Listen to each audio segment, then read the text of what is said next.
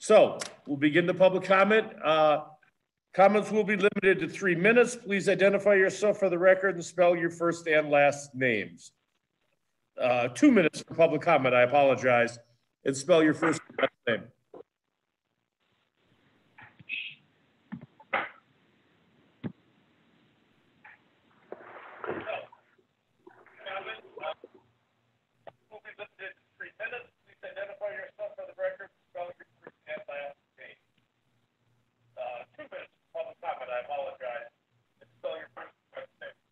Okay, I'm having trouble hearing, so hopefully everybody can hear you.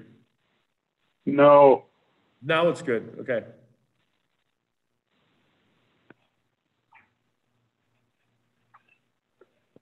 Okay, can we get the first caller, please?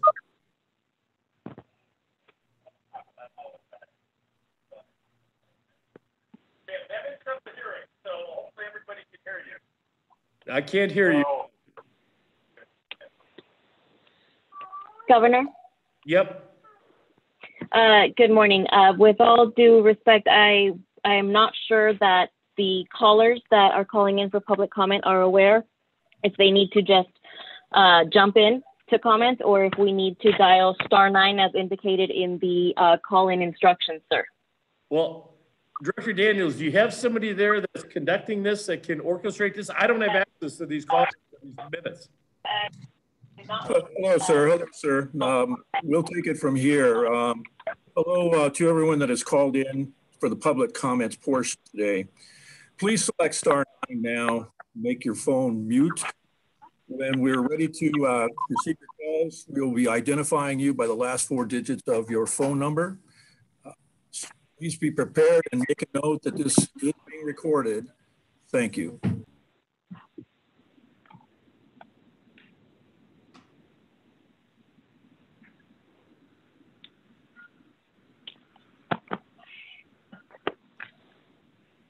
Have the first caller start. Okay, you're going to have to give them the 4 digits so they know who should speak. Do you have the first one ready to go? Yes, caller 2209. Please unmute your phone by pressing *6. 2 minutes to speak.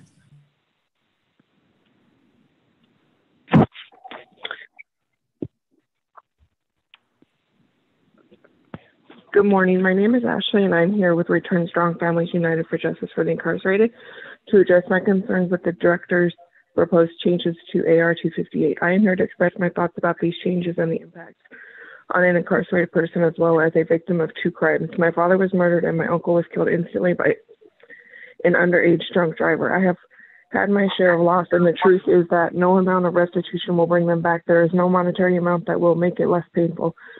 There is no number of zeros that could ever replace them in my life or my children's lives. Both of the perpetrators of the crimes against my family are doing life sentences. The loss of their freedom was the punishment of the crimes that they committed. I think about the people that hurt our family, and at the end of the day, I firmly believe that they still need to be treated as human beings with dignity and opportunity to have some degree of a life inside of the prison. Yes, my family is owed restitution in both cases, and it is unlikely that we will ever see that money. And at this point, the money would just feel like blood money, especially when I know how critical that money would be for the incarcerated person. Because I also have a loved one in prison, I am very aware of how critical a few dollars can be to their survival. I understand that without the money we send to my loved one that is incarcerated, he would really struggle to survive and maintain any level of basic human dignity. He would be hungry all the time because honestly, the prison does not provide adequate nutrition. He has serious health conditions that make that a necessity. He would not have money to buy minutes for the phone to be able to speak to his family. He would not be able to purchase hygiene products and the one hotel size bar of soap and a roll of toilet paper that he gets. Just doesn't cut it. I think about the 2 people that caused such devastation to our family and realize their families are going through this too. They are facing maintaining in prison. Also, their punishment is their loss of freedom, but they still need to be able to survive. The state chasing money should not make victims out of incarcerated people. We all are struggling to survive through COVID-19, and inside they are fighting for their life. Every one of them is affected. It has affected everyone inside and outside. It affects everyone mentally, physically, and emotionally. People are chasing money instead of looking at the reality of the bigger picture of downward spiraling effects, short and long term. Hello, caller. You have about 15 seconds to wrap up. Thank you. Okay, when do we stop and look at them as human beings and have compassion? This is brutally honest, destructive policy by the state that is reasonable anyway. In addition, it is my understanding that the state reached out to victim services and told them to come here today to speak in support of this bill. Truthfully, that is manipulative and disgusting. Public comments are a place for the public to freely come and speak. For the state to attempt to support and ask people to come and support their policy is really horrible. Many of us are families who have an issue with this change to policy. The director is out of bounds by interfering in this matter in public comment. Please vote no the proposed changes to AR 258. Thank you. Okay, if I could ask staff to give an email address where people can submit their written comments to, please. You want to take a minute and do that between the next one, go ahead. Next caller, please. Hello, caller 5262 with the number ending in 62. Please unmute your phone by pressing *6. Your turn is now. My name is Keisha, and I am here as a member of Return Strong Families for United for Justice for the Incarcerated. I'm here to speak in regard to the concerns with Director Daniels' continued disrespect to both the people he is supposed to be responsible for, as well as his blatant disregard for the direction given to him by the Board of Commission. At the October 8th meeting, Director Daniels and NDOC have shown to unilaterally create and implement standards without the board's authorization and oversight and fail to take into consideration the public interest. It was previously determined that the AR 258 was to be suspended and go back to the status quo ante, to which it has not in its entirety. For example, inmate deductions have been put on hold. However, Director Daniels has not reinstated the gift coupon program. It was brought into the public comments that a change of this magnitude required many more conversations and vetting out through the true implications of Marshall's Law before any action can be taken. Governor Sisolak agreed that both families of victims and families of the inmates should be afforded the opportunity to be heard. While today we would be a second opportunity for people to have a voice, in honesty, comments were ended at the October 8th meeting because there were so many people and so much chaos that only a few people were actually able to speak. Today is now the second opportunity, but no further comments have been heard or taken into consideration by the director. Director Daniels has not taken the time to hear out families and provide for transparency in this issue. It was also requested that the director adopt the policy of previous director in the meeting with the Nevada Cure, as well as other organizations such as the ACLU and Return Strong, who all had very involved in bringing the voice in the incarcerated people and families to their concerns to the fight. Director Daniels was to begin the meeting with these organizations to allow for discussions and any issues, allowing for input and on any AR changes and new ARs, and allow involvement in the vetting process. Governor Sisolak encouraged this to occur, caller. yet it has not. Pardon me, caller. You have 15 seconds to wrap it up. Thank you. Thank you. He has produced the same exact proposed policy after being told by the governor and the public at 80% is unreasonable. There's no revised proposal for this either for the board to review. These are the things that Director Daniels before the AR 258 can be promptly and ethically implemented. The director has had a fair opportunity to prepare a revised policy. He did not do as directed. We ask that you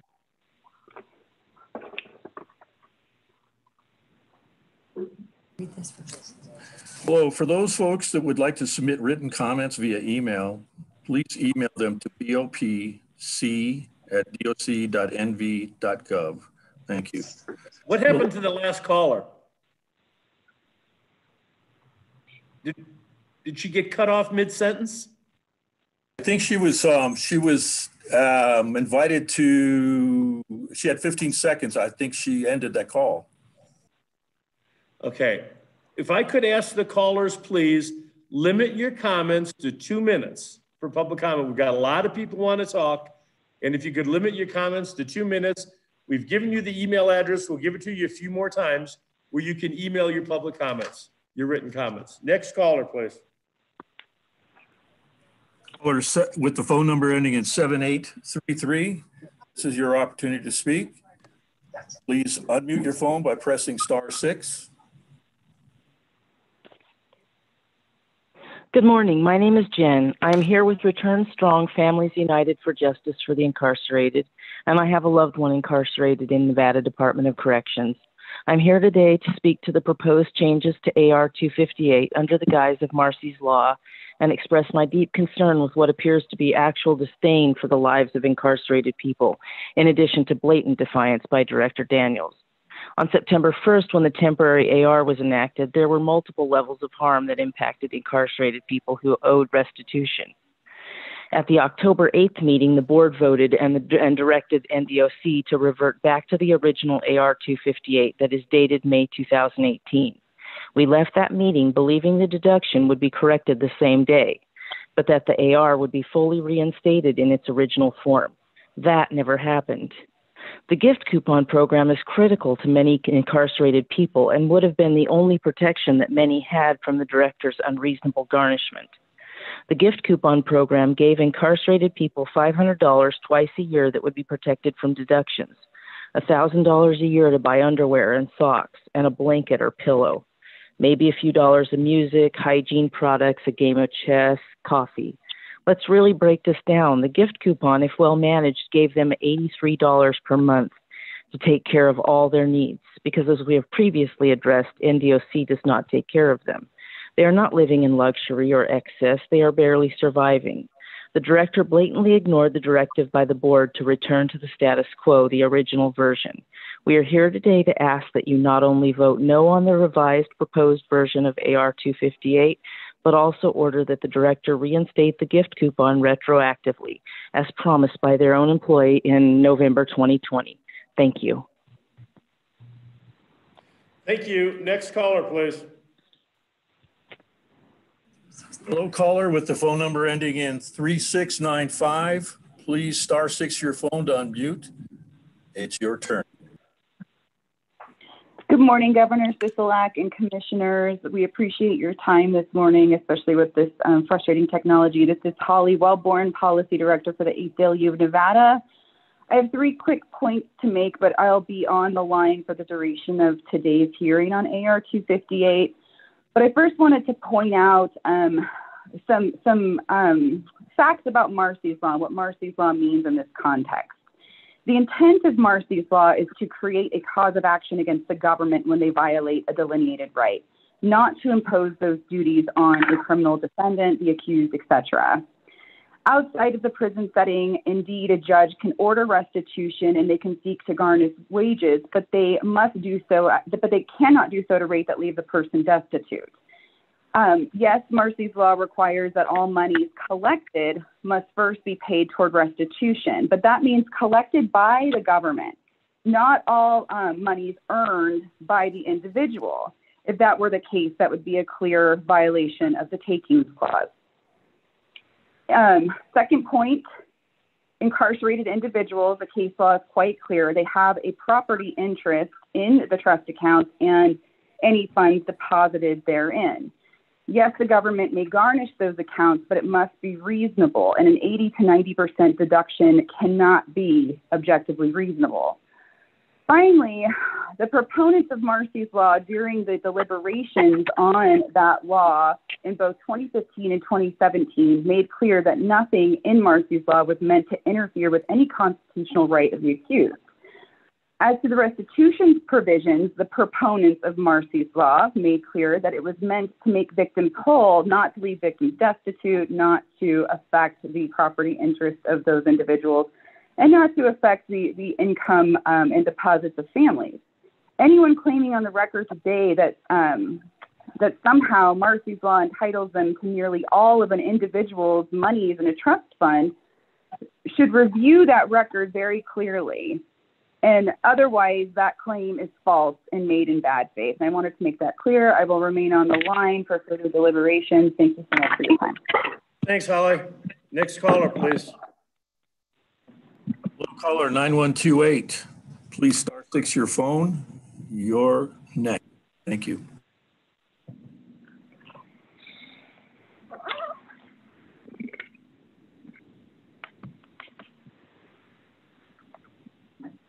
Good morning. My name is Michelle Serbin, Serbin, and I was a victim of a gentleman who had taken money unwillingly from both my family and I. He is currently incarcerated. I would just like to make the comment that we have not received any of our money back from this gentleman. In my opinion, he gets 3 square meals a day. He gets free health care, which I do not get. And I would certainly hope that we would continue to take as much money from them so that we could have our money returned to us. Thank you very much. Thank you for your comments. Next caller, please. Hello, caller 3101. Please *6 your phone. You're next. Good morning. This is Tyler Ingram. My last name is Ingram. I am the Elko County District Attorney. I'm also the president of the Nevada District Attorneys Association. As you guys probably already know, our association is made up of the 17 elected DAs throughout the state of Nevada. And we took a vote and discussed this issue that we're talking about with Administrative Regulation 258. I just wanted to point out that we had 16 DAs participate in that vote, and all of them were in favor of supporting the deductions. I think that speaks volumes about our association's position. What I'm going to do is simply reiterate what arguments you've already heard about this particular policy, but I think they're important nonetheless. Our legislature twice and our voters in the state of Nevada overwhelmingly supported to amend our Constitution to protect the rights of victims. And this sort of policy in 258 is exactly supportive of those constitutional protections. And as you already know, the two rights that speak directly to this issue in our Constitution, Article 1, Section 8, subsections 1, letters L and P, Section L being to full and timely restitution. I think that I can speak on behalf of victims that full and timely restitution is nearly non-existent. Section P entitles victims to have all monetary payments, money, and property collected from any person who has been ordered to make restitution be first applied to pay the amounts ordered as restitution to the victim.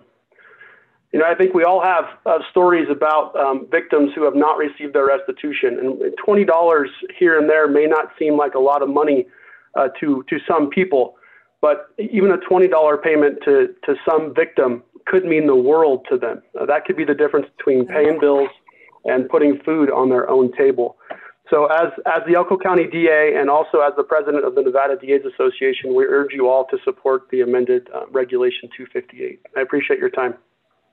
Thank you, caller. Thank you very much for your comments. Next caller, please. Caller 0499. Please *6 your phone now. Your opportunity is now. Hello, my name is Jody Hocking. I'm the founder of Return Strong and am here today to really protest the implementation of the very unreasonable restitution that the revision to AR 258 would implement. I want to take a minute and give some examples of how restitution is implemented in other states under Marsy's law, because we are not against victims getting restitution, but we are in favor of both being fair to both victims and people who are incarcerated. In Wisconsin and North Dakota, there's a maximum to the garnishments as allowed from outside sources. In Florida, community work inmates who work outside of the confines of the community release center and private industry are required to use 10% of their net wages to pay court-ordered restitution. In South Dakota, they use a sliding fee scale that's determined in part by the incarcerated person. They fill out an inmate financial worksheet and then determine what percentage of their money will be distributed to court-ordered obligations. This is really a very rehabilitative approach, giving incarcerated people a life skill that's needed when they return to society. According to Stephanie May from the South Dakota Penitentiary Operations Secretary, the majority of court-ordered obligations are not paid while the offenders incarcerated. They're paid when the offender is working in the community after they're released or paroled. There's nothing in the Illinois revised statute or the Department of Corrections policies that allows for the garnishing of money sent in by families for the payment of restitution. Illinois is able to meet the full and timely restitution law by requiring that whenever possible, restitution is to be paid within 5 years of release. It excludes periods of incarceration. Again, the director did not do his due diligence in finding reasonable policy for restitution. Families have never asked or called for an end to restitution, but just for a fair policy that is reasonable and meets an undefined definition of fair and timely. Other states have done it, and so can we. Hello, caller. Please summarize now. Your time is up. I'm done. Thank you. Comments. Could I ask everyone that is not speaking to please mute your phones so that we can hear the the speaker. Next caller, please. Hello, caller with the phone number ending in 5085. Your opportunity to speak is now. Thank you.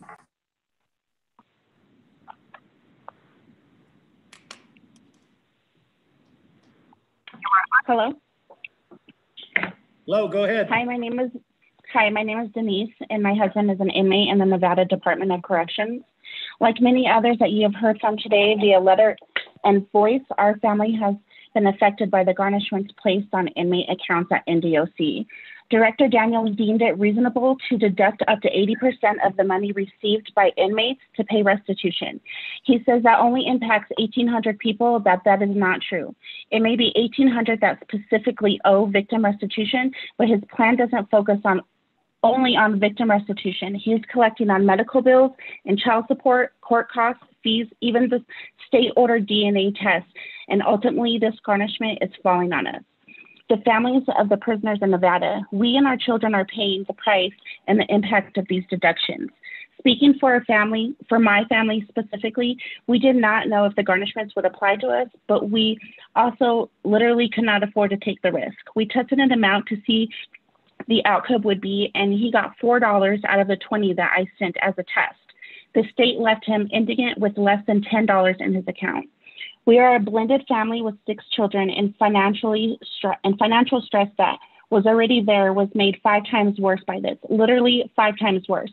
The only way we can make it financially each month is by sticking to a very strict budget, and even then we live paycheck to paycheck with little to no wiggle room like so many other Americans. Our monthly budget includes all of the normal living expenses, but it also factors in $120 for my husband to spend on hygiene and food, and what they are given by NDOC and deemed as significant is in no way significant in either quality or quantity.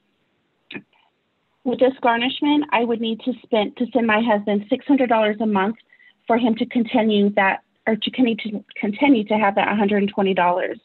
I would need to take on a part-time job to be able to afford this, but with our children, distant learning, and cost in childcare, it is not feasible for us, not to mention dealing with all this during the pandemic. We must remember that regardless of crime... Caller, please summarize. Your time is up. Okay. My husband, like thousands of other humans before, they are inmates. As such, they are worthy of being loved and thought of and cared of. The money we send to our loved ones is how we can convey those things, especially at times like this. Just vote no on the AR 258, please. Thank you, caller. Next caller, please.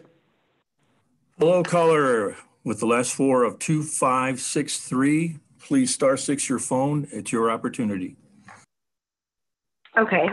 My name is Tiffany, and I'm with Return Strong Families United for the Incarcerated. I'm calling to speak on the AR 258. I'm calling as a victim. Even as a victim, and with the harsh reality of what things could have happened to me from the people that are currently incarcerated, I still do not believe that the AR 258 is a fair and reasonable percentage amount to be taken from the incarcerated. I do not believe an individual should have to pay for his or her restitution until they are no longer incarcerated, because this comes from their family, not them. Marcy's law states that it is timely and fair. In this so-called revision of the AR 258, it is not timely or fair. I truly believe other victims would feel just as such, but haven't had the chance of public comment or just haven't heard about it. I truly hope you find it in your heart to understand that this is inhumane and not all right to do to your family members or to anyone that is your loved one. We forget to realize that the money given from family members is not only if they get a top of ramen or not a pack of M&Ms. This also helps them to get hygiene products like toothpaste, deodorant, shampoo, conditioner, things that people like me and you could not live without. But they are having to do so because of the so-called revision, but the deputy director and the governor has that in place, and it's not a revision. The only person that can change this is the governor and the deputy director. Please do better on this revision. That's all I have for now, and please just vote no. Thank you for your comments. Next caller, please. Caller with the phone number ending in 9271, please *6 your phone. Your opportunity is now. Hi, my name is Tammy Irvine, and I'm with Return Strong with concerns with AR 258. I have a friend at High Desert State Prison A while back when I went to visit, I noticed that the vending machines, the food was astronomical. When I walked back, I asked why, and I was told that the majority of the money goes to victims. I was like, oh, okay, that makes sense. That's a good idea. What I don't understand is why this law wants to take up to 80% or more. The people living in France pay 40% on their income, and they get what they need. Why would an inmate need to pay that much when they work pretty much slave labor? Don't get me wrong, it's good they're working. Also, how can inmates and general population pay any kind of restitution when they were working 5 days, and now then they went down to 2, and now they were told they're not going to be working for 3 weeks. I hear the general population inmates working in the card room, they went from 100 inmates now down to 60, and they're supposed to work and do the work of 100 inmates, of employees. How can an inmate pay anything if Prison Industries in High Desert is not hiring anyone? The inmates pay for their bare necessities, such as toilet paper and shoes. They are not living in a life of luxury. They are living in the conditions of lockdowns 23 hours a day. Please take no action at this time. Thank you. Thank you, caller, for your comments. Next caller, please. Hello, caller 5779. Please *6 your phone. Your opportunity is now. Yes, hi, my name is Nicole and I'm a member of Return Strong, and I'm calling regarding the matter of AR 258 and the actual harm that this could do to many incarcerated persons and their loved ones. On September 1st, 2020, AR 258 was modified without the discussion or approval of the members of this board. During the October meeting, this lack of discussion, the hardships that this had caused, as well as the ratios of withholdings were discussed, and thus the decision was made to halt the changes and revert AR 258 to its previous form. Unfortunately, it was not reenacted in its true form, as evidenced by not reinstating the gift coupons, which allowed individual biannual deposits without deductions, although it is currently stated as available on page 5 in the Act of AR 258. Another point that came to light during NDOC's inability to follow procedure or modification of policy, the process of being vetted through multiple layers of NDOC, DAG, and the Office of the Secretary of State, and where the review sent to the board was not done. It was discussed that this would be rewritten and reproposing change, and yet here we are again with the same proposal that was already determined to not be reasonable. Something that did not change, however, since the last meeting was the hardship that this would cause to those inside and their loved ones. We are still in this pandemic, leaving many suffering financial hardships, adding the increased burden to ensure that their incarcerated loved one has enough food and hygiene products to survive in prison, which is less than sufficient. Let's remember these are people and not numbers in a computer. Does anyone find it odd that Director Daniels has to seek approval for the revision of office letterhead, but does not require approval to change the financial withholdings of thousands of individuals or even the entire closure of a DOC facility as discovered in the previous meeting? It is this unilateral decision-making power that I find utterly disturbing. This board exists for a reason, and these types of issues should be vetted through the board prior to initiating these policies. I not only ask that you vote no to changes in AR 258, but also enforce any policy changes we discuss with members of the board prior to initiating them so that these type of events will not happen in the future. Director Daniels, more than any previous director of prisons in Nevada in the recent years, requires oversight and accountability. He has repeatedly shown that please vote no, or at minimum take no action to this, make him do what was asked on October the 8th. And I would also like to add that prisoners do not receive 3 square meals a day. They do not receive free health care. We actually pay for that as well. And it's just unthinkable that you would continue to take money from people who obviously don't have it. Thank you and have a good day. Thank you for your comments, caller. Next caller, please.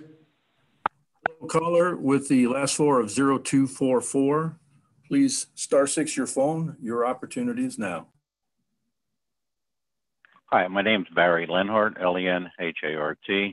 I'm a victim of an inmate that's been incarcerated for a few years now who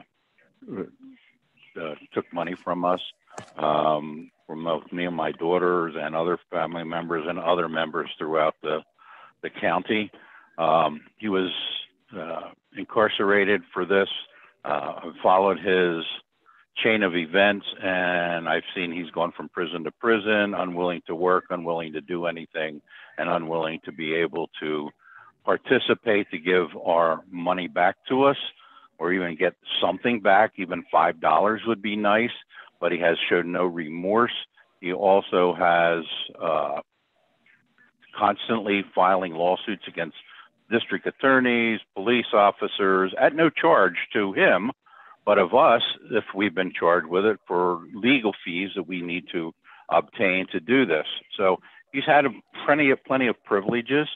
Again, I'm a former law enforcement, and I can tell you that he showed no remorse, and I'm sure there are inmates that have probably performed as a good inmate, but I'm speaking on behalf of the one and the following that I've seen of this inmate, and recommend that you continue with AR 258 and enact the new one. Thank you.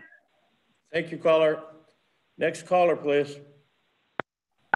Hello, caller with the last four of 9826. Please star 6 your phone now. Your opportunity to speak is now.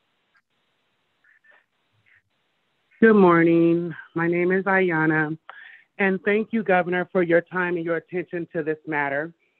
I'm a member also of Return Strong. My husband is incarcerated at Nevada Department of Corrections, and I am here to express my concerns with the proposed changes to AR 258.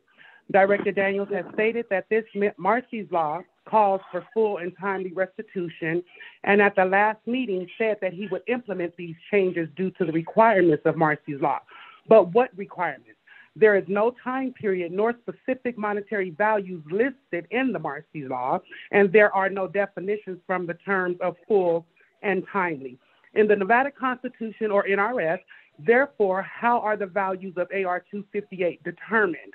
How is a policy based on a change to the state constitution becomes implemented when there is no requirement except that it be reasonable?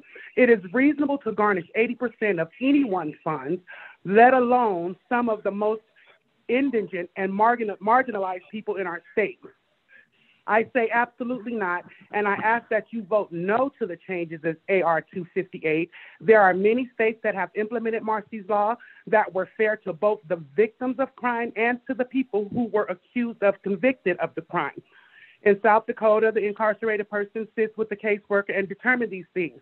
And also, I would like to add that this is a double jeopardy because the families are paying the restitutions and the inmates are doing the time. Therefore, if they're not getting if they're not receiving proper health care, they're not, they have to pay for all these different things, but they don't work a job but $1 an hour, 25 cents an hour. In some cases, we go to work, we submit the money, so they're doing the time and we're making the payments. That is unacceptable. We don't mind paying the victims, but 80%, that's astronomical.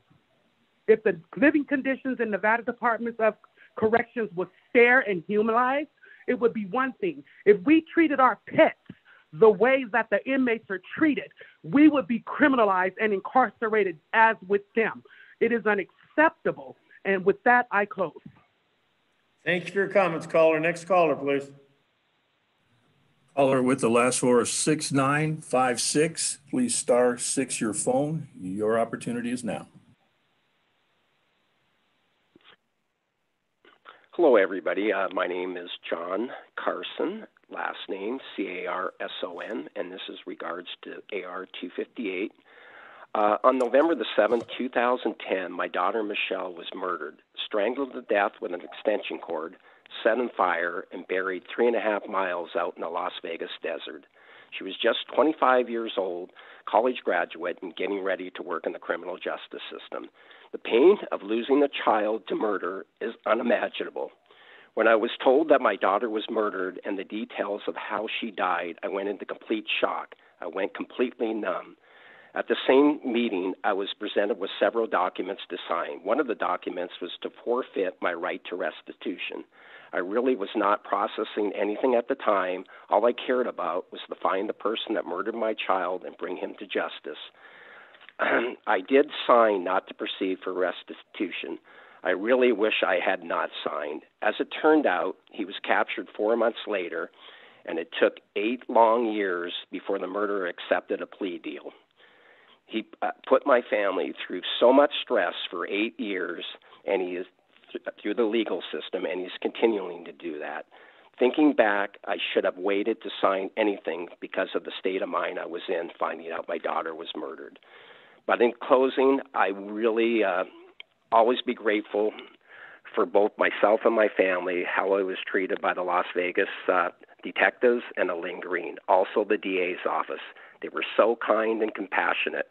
I had two victim advocates, Joanna Rash, Chelsea. They were both remarkable and caring, along with Robert Daskus, the prosecutor. Robert was always so kind, compassionate, and very patient. He was very honest with both myself and my family. Robert would always keep us informed of all the legal process that was going on for 8 years. I got a lifetime sentence of grief, knowing I will never see my daughter again. Thank you. Thank you for your comments, caller. Next caller, please. Hello, caller with the number 9151. Your opportunity to speak to Governor is now. Good morning. My name is Denise, 2 S's, and I am here with Return Strong, Families United for Justice for the Incarcerated, and I would like to briefly speak on concerns that we have specific to the proposed revisions of AR 258, specifically regarding NRS 176A.430, Section 6. In the NRS, it specifies that failure to comply with the repayment of restitution while on probation or parole is considered a violation unless it involves economic hardship. This is regarding those able to work and provide for themselves. Those who are incarcerated are not able to do so and are wards of the state and dependent on family members and friends to support them. On the streets, the person would file a waiver for economic hardship and have their case reviewed by the court. There is a basis to review the appropriateness of the repayment schedule in order to ensure that the person can meet the conditions of the repayment. Why then do we not stop and create a policy that allows for fair and timely restitution to both parties? That would reflect a thoughtfully planned policy that both protected the victim's right to restitution and the convicted person's right to humane treatment by the state. Many of the court documents for these cases stipulate that the restitution would be paid upon the offender's release from prison. Since Marsy's Law seems to be the stated basis making this revision necessary, please know we are fully aware that Marsy's Law does not require this level of abuse. As we have shared, most Marsy's Law states do not take money sent by the family. They take reasonable deductions from inmates who are working and have their own income. Family contributions are not considered income. In South Dakota, inmates sit down with a caseworker and work on a budget from their fund and commit to restitution payment. That is a rehabilitation-focused approach to restitution. An inmate on death row sent us a very powerful letter, and in it he said, "The restitution I was ordered to pay confused me because I'm legally forbidden from earning a wage because I'm on death row. I cannot work prison labor. I am expected to suffer in isolation due to the status until the day I'm executed. Have no access to rehabilitation as I am condemned to death without hope or expectation of rehabilitation. You cannot have it both ways. Either you want me to pay for my crime monetarily or you want me to pay with my life. By choosing the latter, you can't have the former." Governor Sisolak, Attorney General Ford, and Madam Secretary, please vote no on AR 258 revisions today. The director had an opportunity to come back with something reasonable and refused to do so. Thank you. Thank you, caller, for your comments. And could I ask you to please give out the address for written comments to be submitted again, please? Yes, sir. If you'd like. Written comments, please send the written comments to bopc@doc.nv.gov. Thank you. Next caller, please. Caller with the last four of 1222. Please *6 your phone now. Your opportunity to speak is now. Good morning. My name is Elodie Hutchinson. I would like you to please take a minute to walk in my shoes. It was almost a year ago that visitation was suspended in Nevada. States have gotten organized to maintain family connections, crucial for mental health and rehabilitation. Some have even managed to reopen visitation safely for months now without an increase of their cases. In Nevada, there is no such thing, no communication, no plan or perspective, not even a bit of reassurance that we will ever see our loved ones again. Then, and despite the toll this pandemic took on everyone's finances, the rules changed with no warning, and my loved one started to get only a fifth of the little money I was able to send him.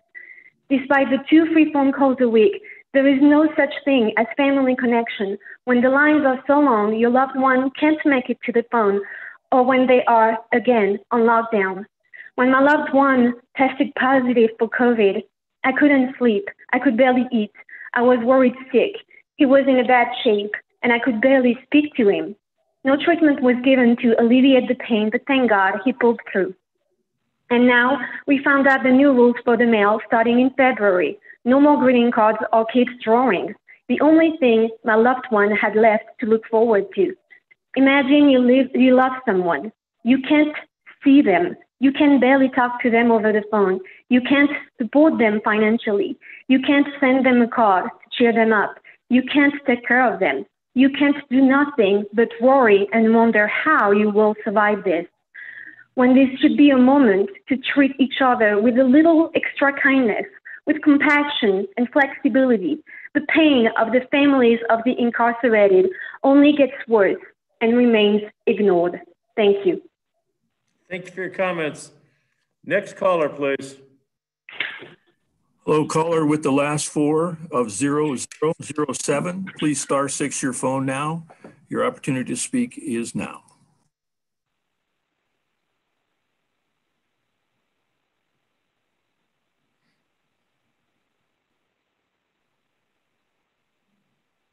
Once again, caller with the last four of 0007. Your opportunity to speak is now.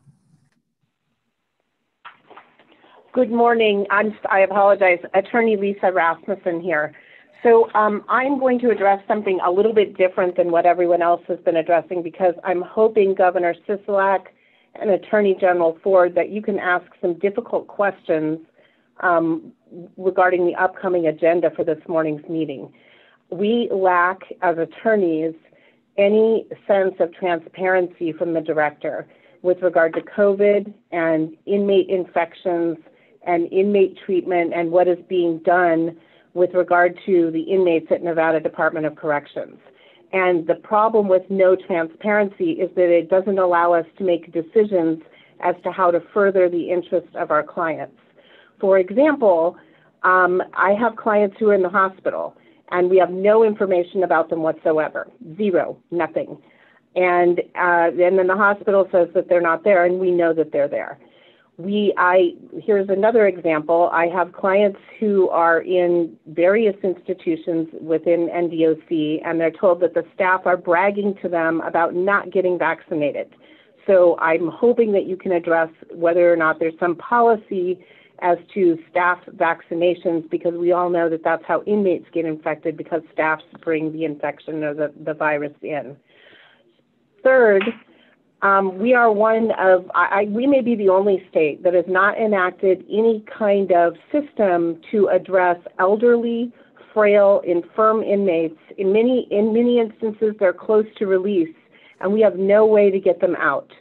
I know that this has come up at the Sentencing Commission meetings, and nothing was done, and there is currently no system. In federal court, Attorney General Barr enacted by executive order a system where inmates could ask the director or the warden at their institution for early compassionate release to home confinement.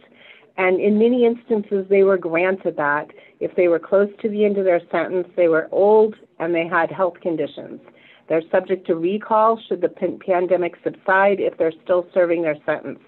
In federal court, we are allowed, if the Bureau of Prisons doesn't grant that request at the administrative level, we can file a motion and we can ask that a court hear it. We don't have any system in Nevada that addresses any of that. So I'm hoping that you can ask these questions in the upcoming agenda, and that we can have a robust conversation about what we're doing to make sure that inmates don't die, and that the public can actually have information about what's going on. And more importantly, we as the attorneys can have information about what's happening with our clients so that we can take appropriate action. Thank you. Thank you for your comments, caller. Next caller, please.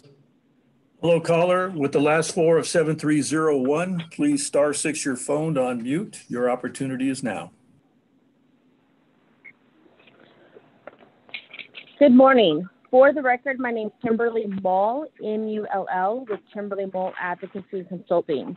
I'm an advocate and policy expert on victims' rights, and was one of those swinging votes in favor of Barchi's law in the late hours of Friday night in 2017. 6 months later, I also became a rape victim in Reno. Now, there's nothing I would love to tell you more than my rapist is in prison, but it's been 3 years and 2 months since my rape, which means it's been 3 years, 1 month, and 3 weeks since Chris Hicks' office has proactively reached out to me, so I'm guessing my rapist is not behind bars. But what I can tell you is that if he was in prison, of course, I would want every penny of his commissary money taken away. Not because it's going to come close to paying restitution. It's not going to pay my counseling.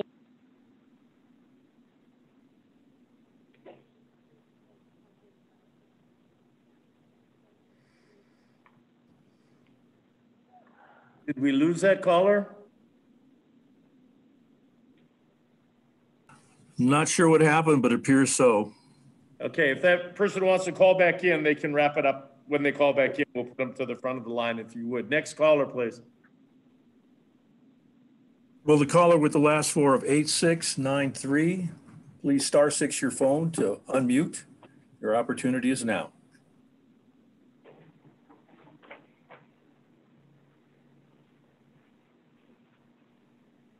Hello, I am Shirley Evans, wife of inmate 1239389, age 79, convicted of DUI with fatal 2 to 5 years. He has no priors. He has the disability of Parkinson's with Lewy body, which affects his reasoning ability, pacemaker for bradycardia, orthotic for foot dropsy, and sleep apnea, letters of high risk for COVID. He has been at HDSP for 60 days, 40 days hospitalized for falls, 20 days quarantined by himself with bed, toilet, and sink, entire 6 days without phone or mail, CPAP machine, and foot orthotic. My husband was physically able to care for himself at home before prison. He could not be responsible for finances or driving. He fell and had a laceration on the back of his head, requiring a trip to the hospital that lasted 20 days. The director of nursing described to me after the first hospital stay that he is in a wheelchair and needs help with everything he does. He was quarantined again. I called to check on him, and the director of nursing told me he had fallen again and was at the infirmary getting stitches on his arm. He said he would call me when he came back.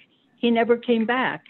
After a week, the director called to tell me he had a subdural hematoma and COVID and was in a local hospital. He has been in the hospital for 20 days. I have not talked to him since Thanksgiving. This is inhumane treatment for a person with a disability. He needs help filling out necessary paperwork. I do not know how to speak with his caseworker. And a nurse, Bonnie, told me they will call me when he is dying. Thank you. Thank you for your comments, caller. Next caller, please. Hello, caller with the last four of 3846. Please star 6 your phone to unmute. Your opportunity to speak is now.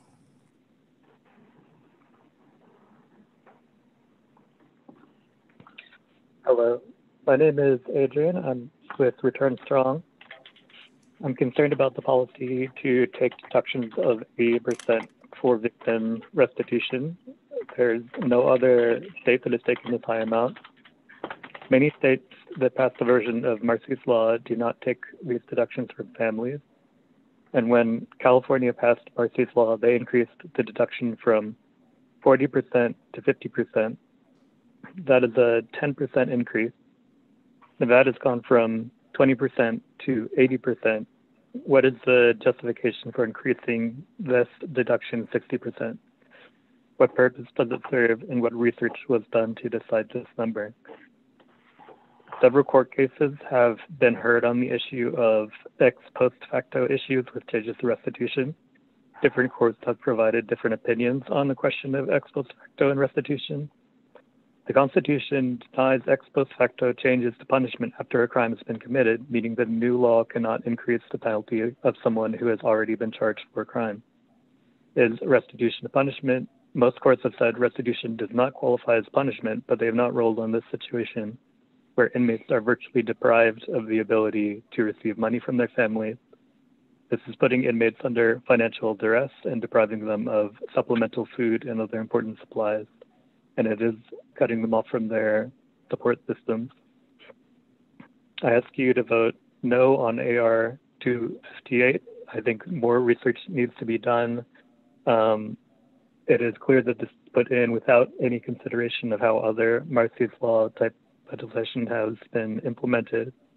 And there are a lot of humanitarian implications. There are a lot of legal implications, especially as the law guarantees victims the right to bring court cases against public employees. In the implementation of this law, there needs to be a full review of what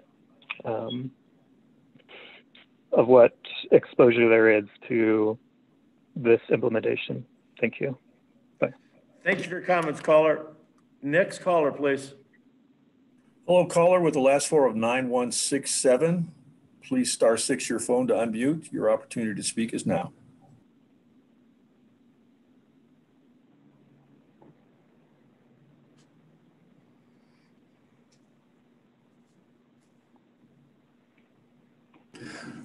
Caller 9176, please unmute your phone by *6. Your opportunity to speak is now.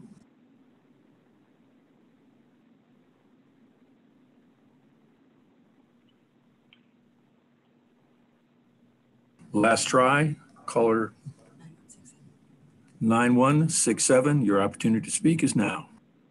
Okay, one time we said 7-6 and the other time 6-7. So either one of those, if you're on the line, you're up.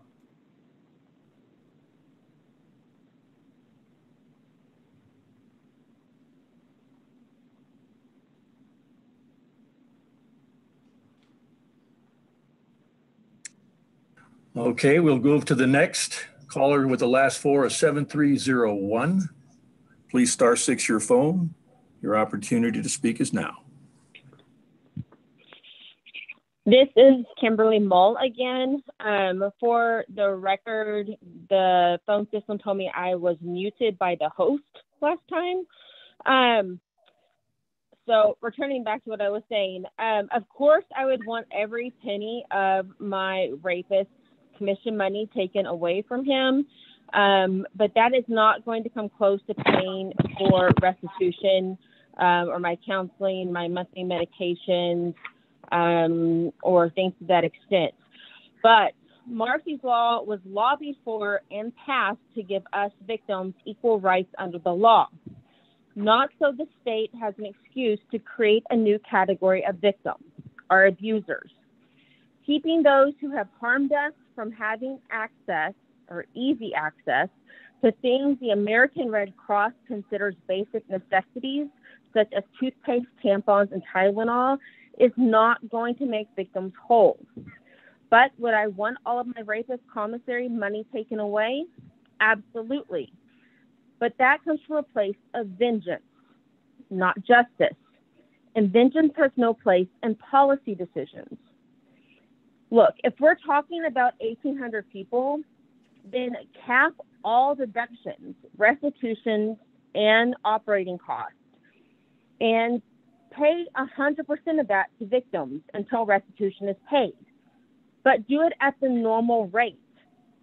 Then go back to collecting money for the operating costs and other fees.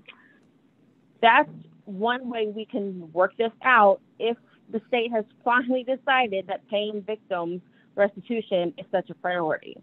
But doing it in a way that is respectful and humane to the decency of people who are also incarcerated.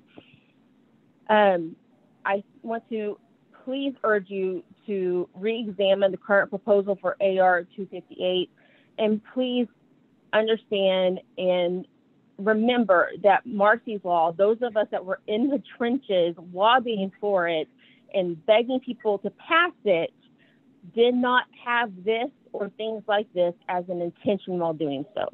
Thank you so much. Thank you for your comments, caller. Next caller, please. Hello, the caller with the last four of 9167, 9167. Please star 6 your phone now. Your opportunity to speak is now. Good morning. My name is David Figler, D-A-Y-V-I-D-F-I-G-L-E-R. I'm an attorney in Las Vegas in the criminal justice system. Prisons were developed as a means to proficiently, if not coldly, punish large populations of humans who have been convicted of a wide range of felonious conduct, some for the first time, by depriving them of liberty, stripping them of as much agency and humanity into compliance as they can, and presumably rehabilitate or at least scare them into a better behavior upon release. In the best of times, this model is cruel and inexact. The legislature creates ranges of time for punishment. The judges pick a term of punishment, but make no mistake, there is zero evidence-based data that the specific time assigned to a person's incarceration in any way is a precise measure for the stated goals. Indeed, it is clumsy and often inhumane in that some of the most vulnerable are left to myriad horrors counterproductive to any sort of rehabilitation or betterment. In the best of times, they live in fear, are isolated from familial support, are subject to exploitation, violence, gangs, threats, and PTSD. Disease is not uncommon in our prisons in much higher rates than our community, as the hepatitis C crisis has proven, a crisis we continue to pay for both in terms of resources and human life, but nothing as much as the current pandemic. In a word, prisons are ill-equipped to handle a pandemic of this magnitude. This is evidenced by the fact that not a single executive order has mentioned any specific protocols as applying to the prisons, because by nature of the prison system, such basic protocols are impossible. We have heard the NDOC say they will do everything they can to protect prisoners and staff, but they can't. The release numbers are finally catching up to the predicted reality. The only answer all along has been some measure of depopulation. Depopulation is possible, and it is the only humane thing to do. It is the only moral course to take. County jails do it all the time, and federal prisons, as have been mentioned, have been doing it for far worse criminal offenses since the pandemic began. The Nevada statutes provide for a means for the prison director, who answers to this board, to evaluate who is at risk, who can qualify, and finding alternative means for them to finish off their sentences, including residential confinement. He is not doing this. As a side note, an executive order from the governor in an emergency such as this, and or the pardons board, can also accomplish the same. There are hundreds, if not thousands, of people in NDOC right now who can qualify for a statutorily compassionate styled release to residential confinement under existing statutes if the director is given a clear directive to do so, because it is clear it will not happen without it. Hello, caller. You've had your 2 minutes. Can you please summarize? Yes. There can be a less arduous process, since there are ample resources in the community to identify these older individuals, nonviolent individuals, vulnerable humans with a home right now to return to, and a safety net to allow them to comply with any terms of such a release. Thank you for your consideration. Please direct the director to do what he is charged with doing. Thank you, caller, for your comments. Next caller, please. Sir, we don't appear to have any more callers at this time. Okay, last chance. Anyone else for public comment? Seeing and hearing no one, would you give yourself one more time? Good morning. Hello? Good morning. Can you hear me? Yep. Were you calling for? Good morning, Governor. And yes, I am. I was not called upon. I just barely unmuted. Good morning, Governor and Commissioners. My name is Kevin Rampt, Labor Representative with AFSCME Local 4041. Respectfully, I was hoping to see the exhibits A, B, and C posted on NDOC's website. Those exhibits were not posted as of this morning. Therefore, I cannot see the detailed changes being proposed. I'm thankful just to receive a summary recently by NDOC on AR 100 and AR 307. However, AR 114, section 114.01, subsection 6, highlighting Prison Board of Commissioners meetings, requires the Department of Corrections to post the ARs and the exhibits that are being changed. This was not done. Respectfully, therefore, I have to oppose the ARs being presented today. Thank you for your time. Thank you very much for your comments. Anyone else calling for public comment? Yes. Hello? Yes, go ahead. Hello? Yes. Can you hear me? Yes, I can. Go ahead. Thank you, Governor Sisolak, for saying MAHARIS. And I have just a few points to sum up. First, I definitely agree with Mr. Figler and Ms. Wellborn, and no on AR 258, please. Number one, we've asked for use of force update from 215 from our office, Freedom of Information Act, starting about a couple years ago. NDOC has never given us a reply so that we know if we're making progress against violence or not. We need that report. Number two, we're please asking to certify prisons to standards like schools and hospitals in Nevada. Very important. I've been asking since, I believe, 2001. Number three, no, I can find no answers to whether the June 20th US DOJ letter was ever answered and whether the, recommendations have been fulfilled for individuals with disabilities in prisons. Number four, we need to reform the grievance system and use neutral decision makers instead of people who know the individuals who are filing grievances. I believe that probably 95% grievances are turned down. Number five, verbal abuse classes are needed for all to quell violence. Number six, and extremely important, COVID reports we have coming in say that they're not getting their results in a timely fashion, and it's causing tremendous psychological unrest. Number seven, will you please eliminate the thousands of work hours of transcribing these meetings, and we can save freight train loads of money by adopting total transparency with no untruths.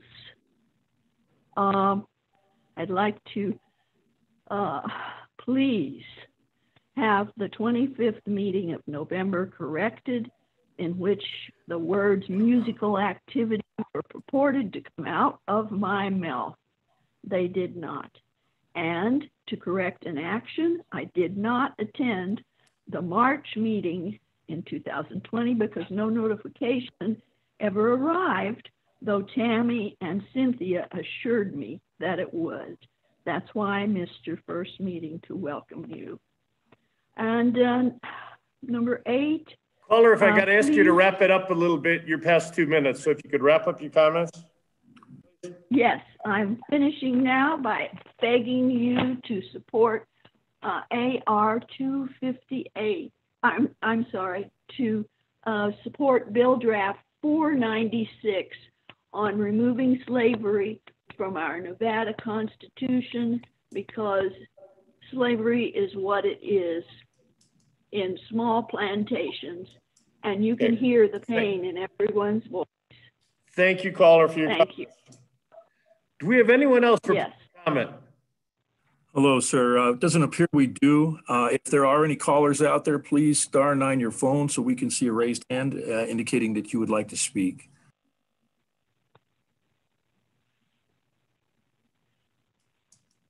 Do we have anyone else? Doesn't appear so, sir, yet. Okay. I'm going to give you 1 second here, last chance on this one. No new entries, sir. Okay, thank you. I will close public comment for the first section and move on to item number 3, acceptance and approval of minutes from the October 8th meeting. Do we have a motion? I move approval, Governor. We have a motion on the floor from General Ford. Any discussion on the motion? Hearing and seeing none, all in favor signify by saying aye. Aye.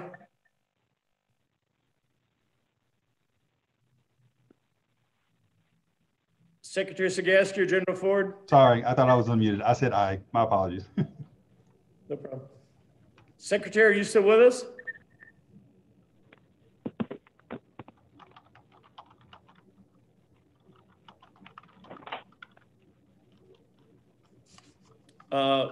We still have a quorum and we have 2 votes in the affirmative. Could I ask staff to call Secretary Sagaski, try to get her back on the line if she's available, please?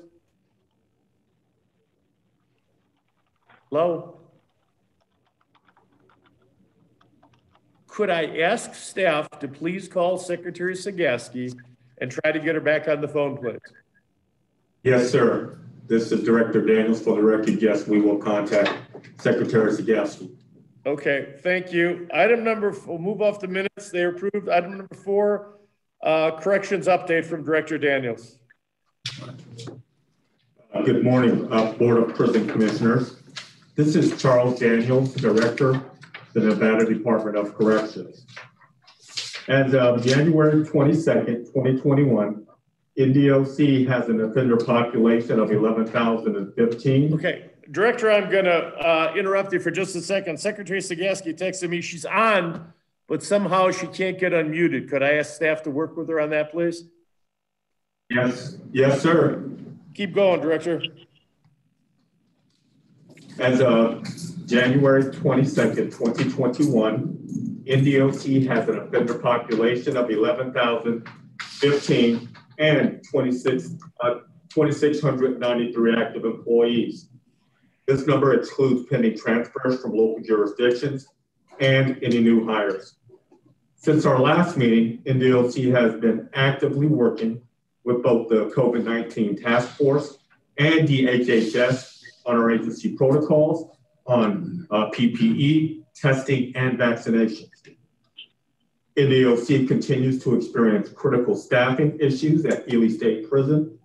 Unfortunately, due to various reasons, the institution averages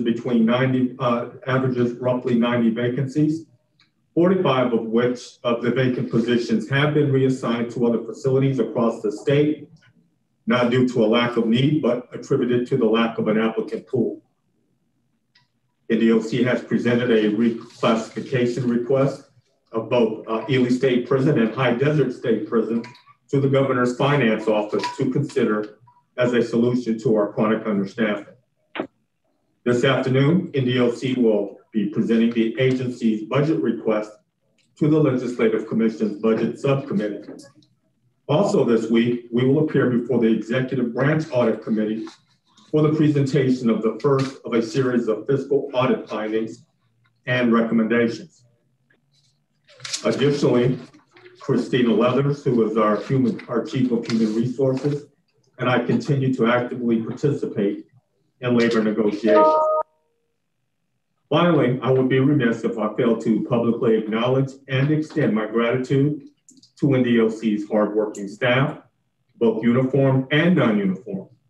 Despite the extraordinary and debilitating impacts COVID-19 has had on staffing, changes to protocols, and challenges to their personal lives, their tireless commitment has directly contributed to our ability to remain agile and steadfast in the fight against COVID-19. Please allow me to turn this meeting over to Dr. Michael Manev. He's the Medical Director of the Nevada Department of Corrections, and he will provide a brief overview of both hepatitis C as well as COVID-19. Dr. Manev. Thank you, Director. The Nevada Department of Corrections has been proactive and flexible during the COVID-19 pandemic through the implementation of agency-specific CDC and local health authority guidelines. With the advent of the COVID-19 vaccine, the Nevada Department of Corrections is currently prioritizing vaccination efforts on all eligible staff members. Given that staff members are constantly interfacing with their communities, they are most likely to spread the virus to other staff and to susceptible offenders. As of January 20th, 2021, 746 NDOC staff members have been vaccinated for COVID-19, which is approximately 28% of all NDOC staff members. Town halls and education of staff and offenders continues on a weekly basis with the aim of increasing compliance with this life-saving vaccine. Offenders will be vaccinated in order according to the designated age cohorts created by the Department of Health and Human Services. The Nevada Department of Corrections has been approved to administer the COVID-19 vaccine at its major facilities and will continue to work with local health authorities to procure sufficient vaccine to administer to inmates and staff members. The close collaboration of the Nevada Department of Corrections with the Governor's Finance Office and the Division of Emergency Management has yielded personal protective equipment for all NDOC staff and offenders. At this time, NDOC staff and offenders have sufficient personal protective equipment through April 2021. In addition, the acquisition of approximately 40,000 BinaxNOW rapid COVID-19 test kits has allowed the NDOC to more effectively identify infected staff and offenders in a timely manner. The NDOC tests both staff and offenders for COVID-19 on a weekly basis. Weekly testing for COVID-19 has not only reduced the frequency of offender outbreaks, it has also facilitated the clearance of staff to return to work in a more timely manner. The Nevada Department of Corrections continues to identify and treat offenders infected with hepatitis C. As of January 21st, 2021, our medical providers have identified 749 offenders with active hepatitis C infection. 166 of these offenders are priority level 1 offenders according to Medical Directive 219. Initially, the Nevada Department of Corrections had forecasted a total of 2,400 hepatitis C positive inmates based on our internal intake data, in addition to estimates provided by the American Association for the Study of Liver Disease. NDOC Medical has partnered with Hope's Clinic to facilitate the treatment of these offenders.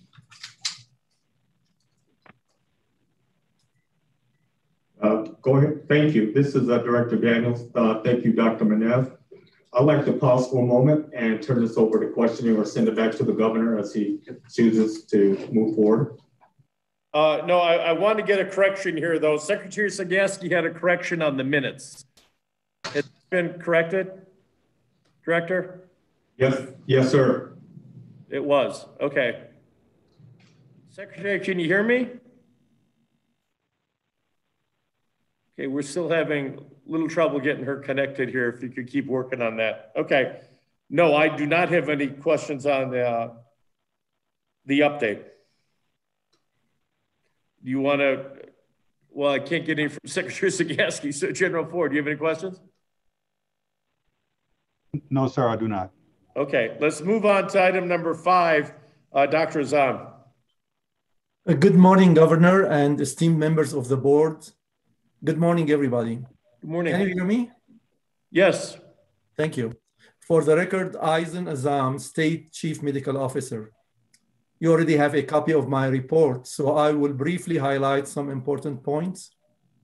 As required by the NRS, the Division of Public and Behavioral Health conducts regular inspections of state correctional facilities. Our inspections include medical and dental services, dietary and sanitation services, and nutritional adequacy inspections. 5 deficiencies were identified during the medical and dental inspections at 2 surveyed facilities in 2020. 7 state prisons were inspected for dietary and sanitation services. 4 of those had no violations, and the other 3 had each either 1 or 2 violations. Deficiencies were corrected during the inspections. However, violations which couldn't be addressed and resolved by the end of the inspection were promptly addressed by the prison compliance officers. Nutritional adequacy of inmates' diet was verified by on-site direct observations, document reviews, and interviews with correctional facility staff. No nutritional adequacy violations were identified during our inspections. The Department of Health continues to support the efforts of the Department of Corrections to prevent and contain COVID-19 outbreaks. Our epidemiologists recently inspected 2 prison facilities that they were experiencing severe COVID-19 outbreaks, and practical recommendations were generated to control these outbreaks and prevent future ones in prison facilities. Prison guards, as Dr. Menev mentioned, and the staff in the prison were prioritized for vaccination and currently receiving their COVID vaccines. With this, I'm concluding my update. Thank you, and I will be happy to answer your questions. Thank you, Doctor. Do we have any questions for Dr. Azzam? General Ford, no? None for me, sir. Secretary Sagaski, did you get on yet?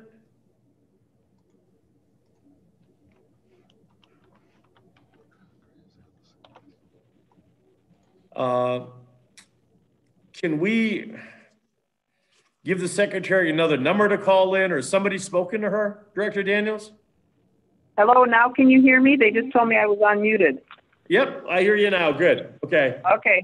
They unmuted me, and I don't know how they muted me because I was on in the beginning. Well, let's keep her unmuted. We appreciate it. Thank you. Okay. My question overall for the director and everybody is just if we could get these comments written instead of verbal. Is there a reason that we have to get them verbally, or can we get them in writing? Hi, this is Director Daniels. I believe this is the portion of public comment, and the persons wishing to leave comment can write them as well as call. So it was an option. No, I think her question is, can we get the reports that we're getting, yours and Dr. Azzam's, written as opposed to just hearing them verbally? Can't they be written and included in our books? Sir, that would be no problem from our end, and Secretary Sagaski, certainly we could send you a written copy. Thank you. Is that what you were referring to, Barbara? Yes, thank you very much. And it's very hard to hear them, but I hear you clearly. Good. Thank you. Speak loudly. Okay. Thank you so much. I appreciate it. We will close item number 5 and move on to item number 6, Administrative Regulation 258. For which yes, Governor, this is Dr. Daniels, and I'm going to turn this response over to Deputy Director Christina Shea, and she's the Deputy Director of Support Services, and she will discuss AR 258. Governor, this is Barbara Sagaski. I can't understand anything that's being said, and what I would like, though, is if at some point when you want to hear from us that you ask my Chief Deputy, Scott Anderson, to discuss his conversations with your office and with the director. And thank you. And we did do it in a very timely manner, just saying thank you to Scott. Thanks. Thank you, Secretary. Okay, Director. Morning, Governor, members of the board. This is okay. I'm having trouble hearing you too now. So you're either gonna have to speak directly into the microphone or get closer to it or something. Good morning, Governor Sisolak and members of the board. Can you hear me now? Yep, a lot better. Thank you. I can talk loudly for sure. So good. I can make that happen. This is Christina Shea, Deputy Director of Support Services.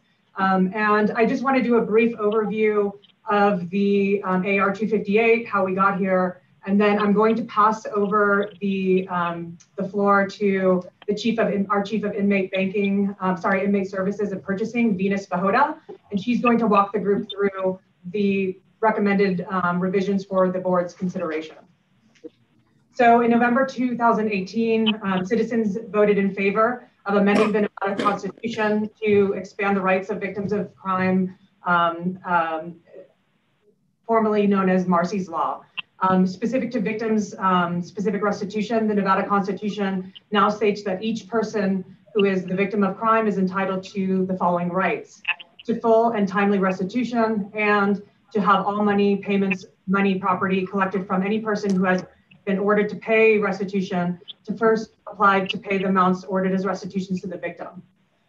As background, prior to Marsy's Law, statute allowed the Nevada Department of Corrections to deduct victim-specific restitution from deposits and payroll greater than minimum wage.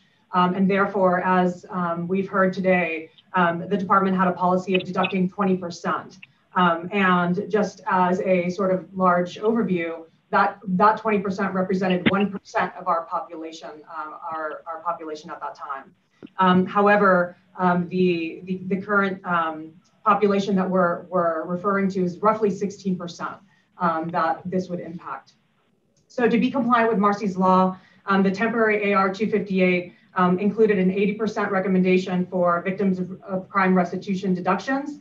And the department recommended this based on the law, and it appeared reasonable that 80% was recommended based on the law as it stands currently.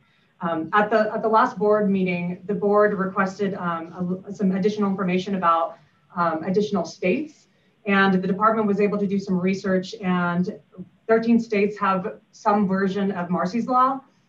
Nevada appears to be more aggressive in the rights now guaranteed to victims. California and Nevada require victim-specific restitution to be paid first, and California currently collects 50% towards victim-specific restitution plus a 5% administration fee. The temporary AR expanded population, as I stated, impacts the victim-specific restitution deduction is going from 1% to 16%. Between September 1st, 2020 and October 8th, 2020, the department has collected approximately $220,000, and these funds are sitting in the trust account for final determination. Since the last board meeting, the Nevada Department of Corrections has worked with the Governor's the Governor's Office, the Secretary of State's Office, and the Attorney General's Office. And we've reviewed feedback from the ACLU, advocacy groups, and inmate and victims. We've analyzed the various departments' obligations by population. We've also, the department's taken into consideration concerns expressed. And today the department is presenting an updated revision for the regulation. So I'd like to introduce Venus Vahota to the group, and she can take it from here to go through the specific revisions for the board to consider. Good morning, members of the board. My name is Venus Vahota. I'm the Chief of Purchasing and Inmate Services. Can you hear me okay? Yep. All right.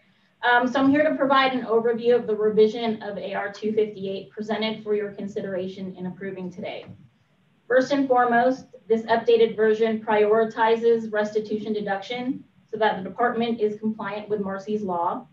The restitution deduction has been updated to 50% and will be applied to all payroll and eligible deposits. The percentage is a reduction from the 80% in the temporary AR presented at the last board meeting. To clarify restitution, restitution is ordered by the courts during an offender's judgment and conviction and is payable to a specific person. Restitution is not used for the benefit of the department. The Department of Corrections, collects that restitution and sends 100% of what is collected to the Division of Parole and Probation. From there, P&P sends 100% of what we've sent them directly to specific victims. When drafting this revision, we closely evaluated all deductions allowable by statute and the percentages that have been and could be applied. We focused our efforts in finding a balance with being compliant with the intent of Marcy's Law while alleviating the strain on inmates and their loved ones. As a result, we also reduced the deduction for the amount collected towards department debt reimbursements from 50% to 20%. In general, it was our assessment that reducing this deduction would result in our population keeping more funds received from their families compared to the temporary AR. We're also aware there are concerns that because of the increase in the restitution deduction, that our population would not be able to purchase items through the commissary, such as additional food and or hygiene items or even phone time. The department does offer a package program where loved ones can purchase specific items directly. Families can also prepay phone time through our phone vendor.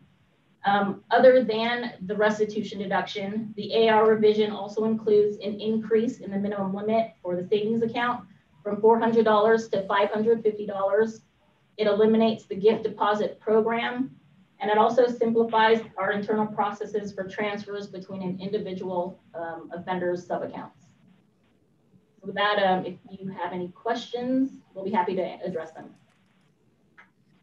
Well, I think there's going to be quite a few questions. Does that complete the presentation, Director?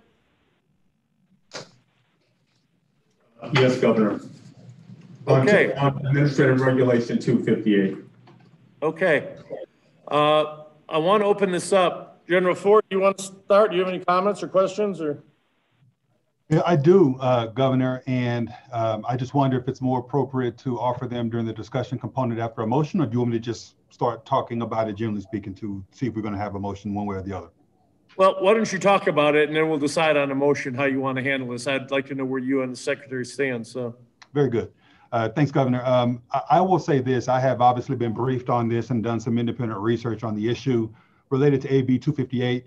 And I'm persuaded that Nevada law allows NDOC to deduct from a inmate's trust account monies for specific purposes. And per Marcy's law, that the first monies that are collected from an inmate with a restitution order have to be first paid toward restitution, and that the victim in that regard has a right to, and I quote, full and timely payments in that regard. I understand that some advocates, although I don't think we've heard many on public comment today, but some advocates of Marcy's law have suggested that every dollar that is placed in an inmate's trust account must be collected and distributed as restitution first, and that NDOC has no discretion in that regard. I don't ascribe to that view, and in fact, am reminded of a colloquy I had with proponents of Marcy's law during the hearings on this matter when I was in the state Senate, where in response to one of my questions, the proponent testified that the word timely factors in a payment schedule and are based on an analysis of the convicted person's ability to pay, and that the constitutional right simply affords the order for restitution. If a defendant cannot pay, they can't be forced to do so because there cannot be debtors' prisons in this country. And that's a quote from the advocate there. So in view of this, I agree, as others have suggested, that the NDOC does in fact have some discretion in determining the amount to be deducted, and that discretion will be upheld as long as the amount is otherwise comports with Marcy's law, especially the full and timely components. Again, having researched the issue, I'm further persuaded that the revised proposed rule setting that amount at 50% as opposed to 80%, which was the earlier suggestion, actually would complies with Marcy's law, and I would support that proposed revision to AR 258. And Mr. Governor, I would tender the mic back to you, but absolutely open to having further discussion on this issue. Thank you, Novin. I just want to fully understand your position. Are you proposing or suggesting 50% in addition to this 5% administrative cost that they're talking about, or the 5% come out of the 50% that is used for victims? Well, I was saying 50% in total, but I'm interested in hearing, maybe I didn't understand exactly what the proposal was, but dropping the 80% number to 50% was sufficient for my purposes relative to this discussion of how much of the trust accounts, the inmate's trust account, how much NDOC will collect from it. Because based on that collection, they have to turn out first monies toward restitution to those who have orders for restitution. Okay, let me ask Director Daniels then, is the administrative cost that was brought up, which is today what I'm hearing about, the 5%, does that come out of the 50 or 80% that's allocated for the restitution? Hi, Governor. Christina Shea for the record. So just to provide clarification, that 5% was a comparison of California. So in California, they're taking 50% plus 5%. The revised AR 258 does not include 5% for administrative fee. So what are we doing for administrative fee? The AR does not include any administrative fee, and we're not charging anything. Okay. Interesting. Okay, well, we can decide whether or not we want to do that. Secretary Sagaski, can you hear me? I can hear you. Can you hear me, Governor? Yep, we can hear you great. Okay, did you have any comments or? I would love it if there's an opportunity for Scott Anderson to speak about his experience working with them. And we did have this done in a timely manner, just to let everybody know. And my biggest question is, did the people that talked in public comment see the revised revision online, or are they going off of what was on there before? That's my big question. But I do want to say that I am very happy with this new version, and would also support it, as the AG has stated so elegantly. But I just wanted to see if anybody else had seen this revision. So let me first, so you're supportive of the 80 or of the 50? No, of the 50. Okay, then do you want, staff member Scott, did you want to say something, Scott?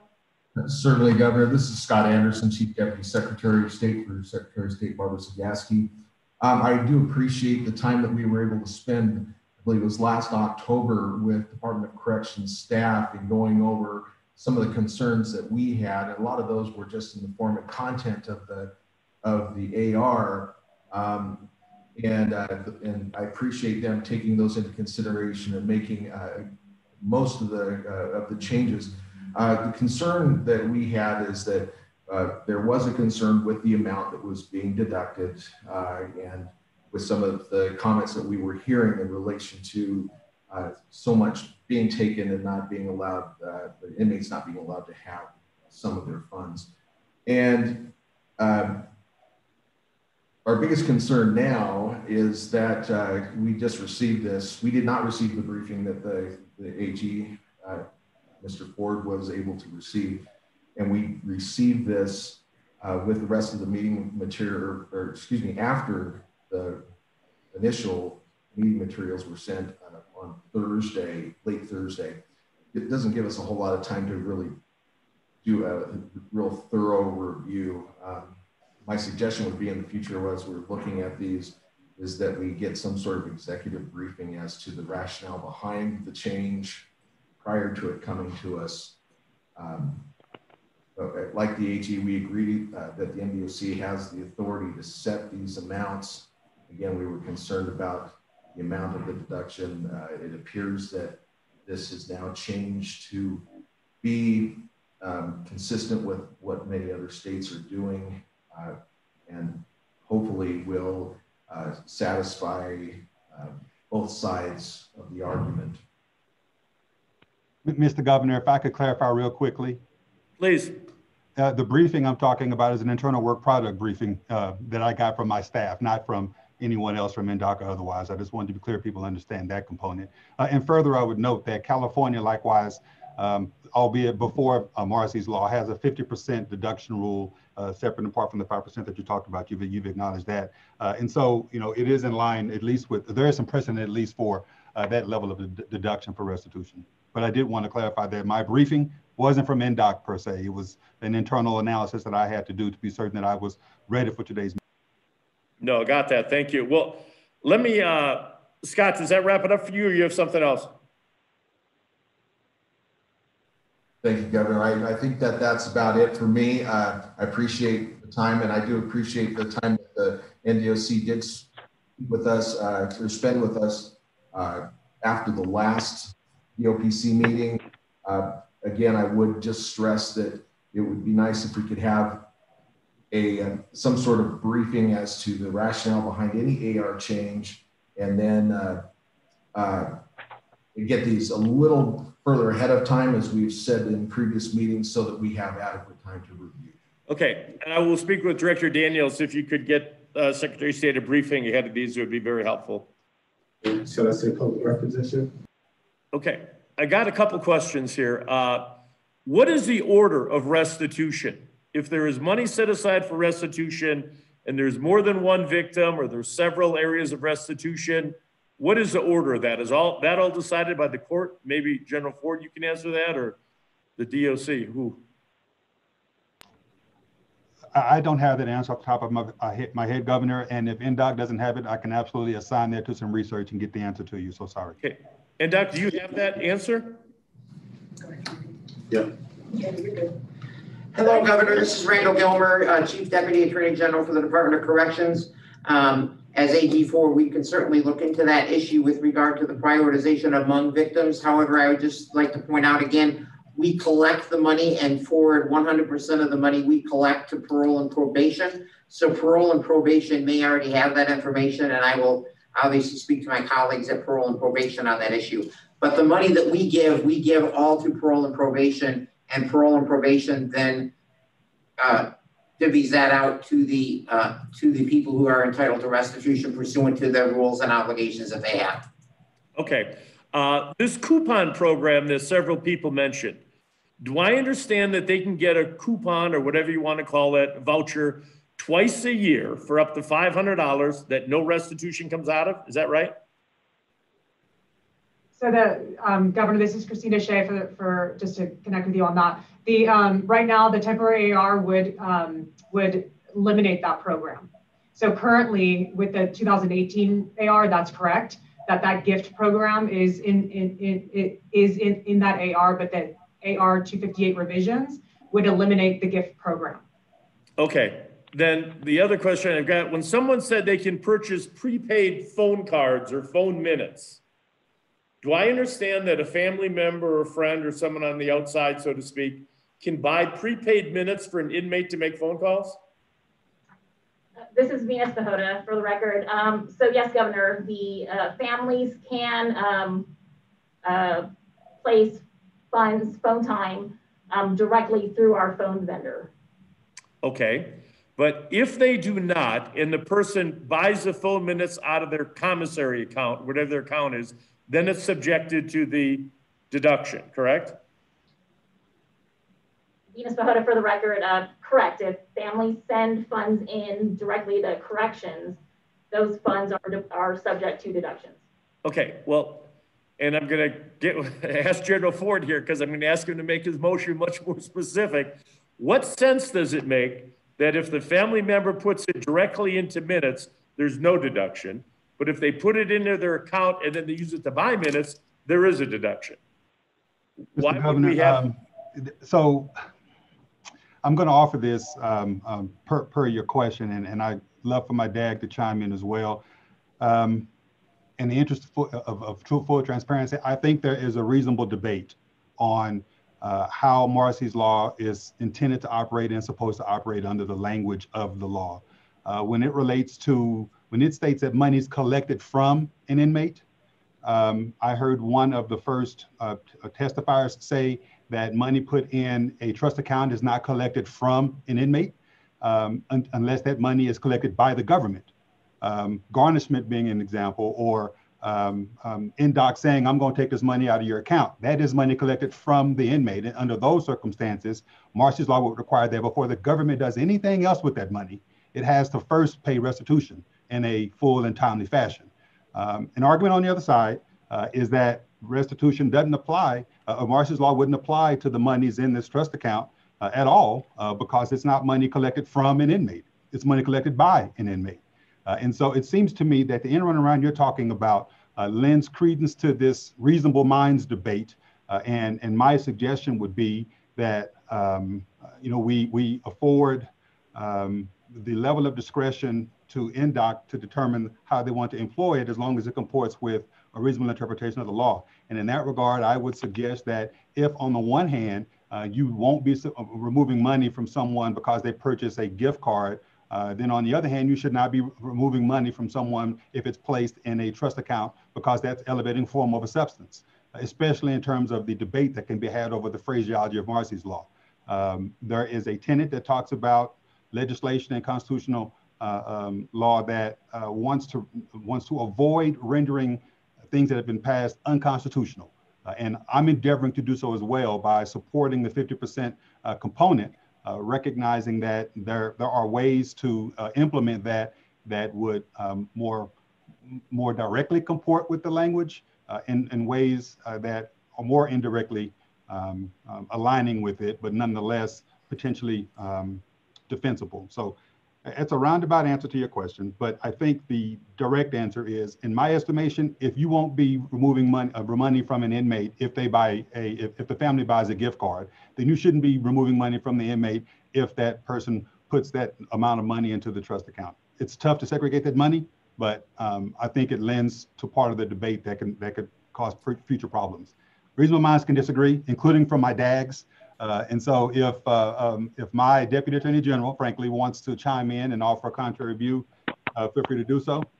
But that's my position on this, Mr. Governor. Well, thank you. And I'm going to ask my legal counsel to chime in too if they choose to. If your DAG wants to say something, please go ahead. Hello, this is Randall Gilmer, Chief Deputy Attorney General for the Department of Corrections. Thank you, Opportunity Governor and AG Ford. And with regard to the governor's specific question, I do think, and AG Ford indicated, this is one of those issues where reasonable minds may differ. but I do believe it goes down to the fact that once money is into a trust account, which I will refer to as a bank account, because generally speaking, the trust accounts for inmates is treated as it would a bank account be in the private sector. Once money is in there, the position is that the money is available for restitution because it is very difficult to segregate funds because of the fungible nature of funds. And so that would be the distinction we would make with regard to why if money is taken in, 50% could be taken, whereas if prepaid phone cards or packaged items are provided to inmates, that is money that never went into their account to begin with. So it was money that was never collected by, to use the phraseology that was referenced earlier and that AG Ford mentioned, by the inmate, because it was a gift that was provided. And so therefore there is no money in the account with regard to those issues to be collected from the inmate by the government entity here. I hope that answered your question, Governor, and I hope that AG Ford understood my distinctions there as well. If there's any other follow-up questions. I did, Mr. Governor. Just I want to be clear as well to anybody out there contemplating a litigious response to this analysis, recognize that there are absolutely ways to refine the process such that any challenge would be dismissed in court outright. So what we're trying to do here is facilitate the purpose and intent of Marsy's Law in a way that doesn't elevate form over substance, and would appreciate everyone recognizing that as we continue this discussion. No, I agree with you 100%. Director, let me ask you this question. Are the families all aware of the fact that they can put minutes on someone's account and not send in money? Are they aware that they can do that? This is Director Daniels for the record. We publish that information, and the inmates utilize the program to the extent to whether everyone is aware. I can't tell you that, but it's clearly posted and it's available for the inmates to share with their families. Okay. Okay. And they can also send a package of items a couple times a year. I remember this part, right? Whether they be toiletries or food items or whatnot. Yes, Governor, yes. And Ms. Pajota, if you'd like to chime in, since that's your area of expertise. So Venus Pajota for the record. So families can purchase about $150 of food and $275 in clothing and hygiene items per quarter. Okay. Okay. Secretary, do you have any further questions?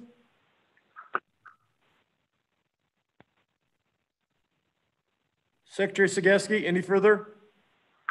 No, I can't think of anything else, and I just want to tell you that I've enjoyed listening. So thank you both very much. I appreciate it, and I appreciate the very robust discussion and the public comment.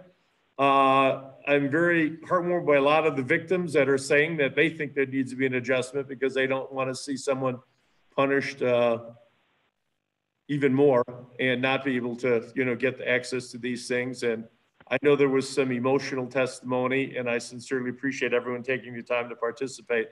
That being said, General Ford, could I ask you to make the motion? You said you were ready with the specifics as it relates to the items we talked about, the coupons, prepaid cards, all that kind of stuff. Mr. Governor, I would move as we have discussed and move to adopt the policy as amended per discussions. With the deduction being 50%? Yes, sir. Okay. What about administrative fees? Do we have any idea with parole and probation what this fee is, what this cost is to administer a program like this?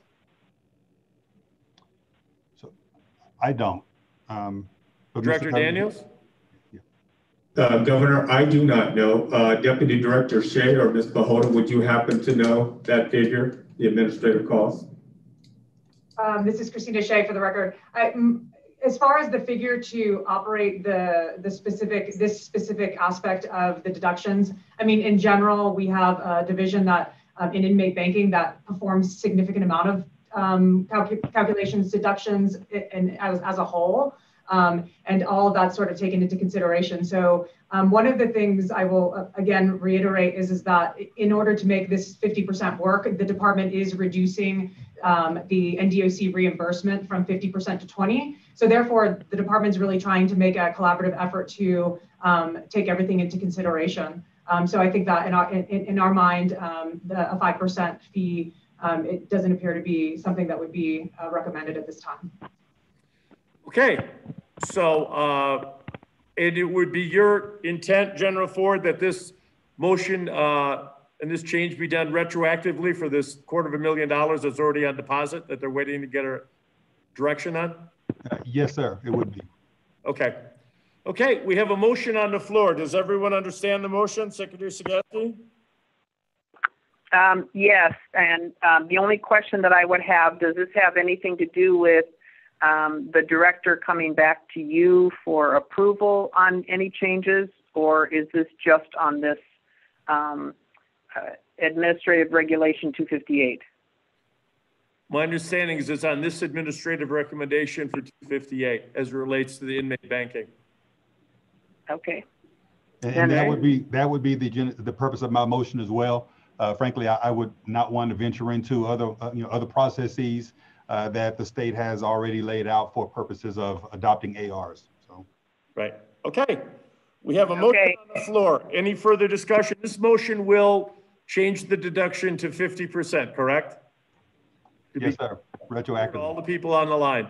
We have motion on the floor. Any further discussion? All in favor? Mr. Governor, I'm sorry. I don't think you got a second. I don't normally get one. Oh, okay. Well, did you need a second? No, we'll take one. Fine. Okay. We have a motion and a second on the floor. All in favor signify by saying aye. Aye. Aye. Motion passes unanimously. Thank you, Director. And if you could move on that retroactively to the money that's being held, that would be appreciated. Mr. Governor, hold on. If I could, just 1 second, sir. Could we ask Mr. Gilmer to chime in on the 50% issue that was just raised, just in case we need to revisit this before we go further, because I may have not been, maybe not been appropriate. Mr. Gilmer, can you chime in, please? Yes, thank you, AG Ford. And NDOC definitely understands that the 50% will be the amount taken moving forward, and a temporary AR will be drafted in that regard. With regard to the money that was already collected, I would humbly request that we have some time to review that particular issue, because since that money was collected under a temporary AR, I am concerned about, I think there might be some additional legal research that needs to be done as to whether or not that money can be returned as opposed to provided to the victims, because at that point in time, the money has been collected by the government. So I have concerns, and obviously knowing the board's desire, we will look to see if that's possible to do, but I do believe it's that we might need some additional legal opinion and research into whether or not 30% of that money could be returned to the inmates, and or however the breakdown of 80% versus 50% works. I have some concerns about that since it was already collected, and so I think we might need some additional research on that particular component. But it was collected under a regulation that this board never approved of, correct? Yes, Your Governor. Randall Gilmer, Chief Deputy Attorney General. That is correct, Governor. However, it was collected under a temporary regulation that is that Director Daniels and the Director of NDOC has provided authority under law to do while until the Board of Prison Commissioners gets to decide to approve or not approve. And that very well may be the reason why we can do it, but I do think that we should take a look at that particular issue before we make any definitive decisions with regard to the amount of money that had been collected. Okay, you want to bring that part back to us at the next meeting? I'm fine with that if my colleagues are fine with that, but today moving forward, I want it changed. Is that clear? I'm sorry, Governor, you broke up a little bit. Can you just repeat that? But yes, moving forward, 50% all that will be taken, and nothing has been taken since the last meeting as well. Okay, very good. That's my only Mr. Governor, point. I'm sorry to muddy up your meeting here, but I think we have to take some procedural steps to effectuate all of this discussion here. I think I have board counsel online, but it seems to me we probably have to rescind the previous action.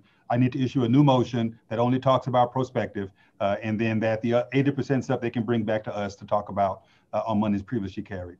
Okay, let me do it this way. Do I have a motion to reconsider the last action? So moved. We have a second? Yes. Okay, all in favor signify by saying aye. Aye. Aye. Motion passes. Now you want to go ahead with the new motion. Yes, sir. I moved as I just recently stated, but not retroactive. Got it. We have a motion on the floor. Do we have a second? Yes.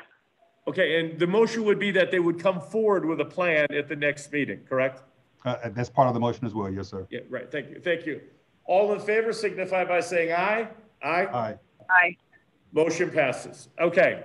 We all on the same page now?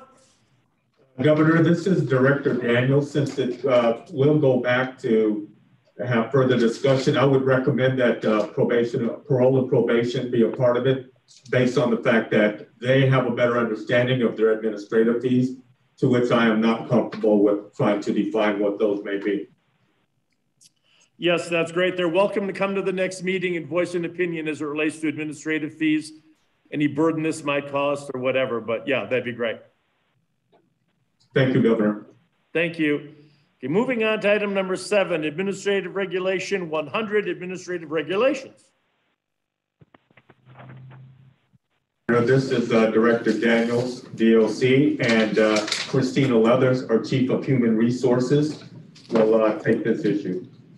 Good morning, Governor and members of the board. The major change to Administrative Regulation 100 is the timeline for employee reviews, reducing from a 2 14-day review period to a 7-day review period, as well as identifying an executive administrative regulation policy panel consisting of a minimum of a deputy director and warden, chief, or medical director to oversee revisions.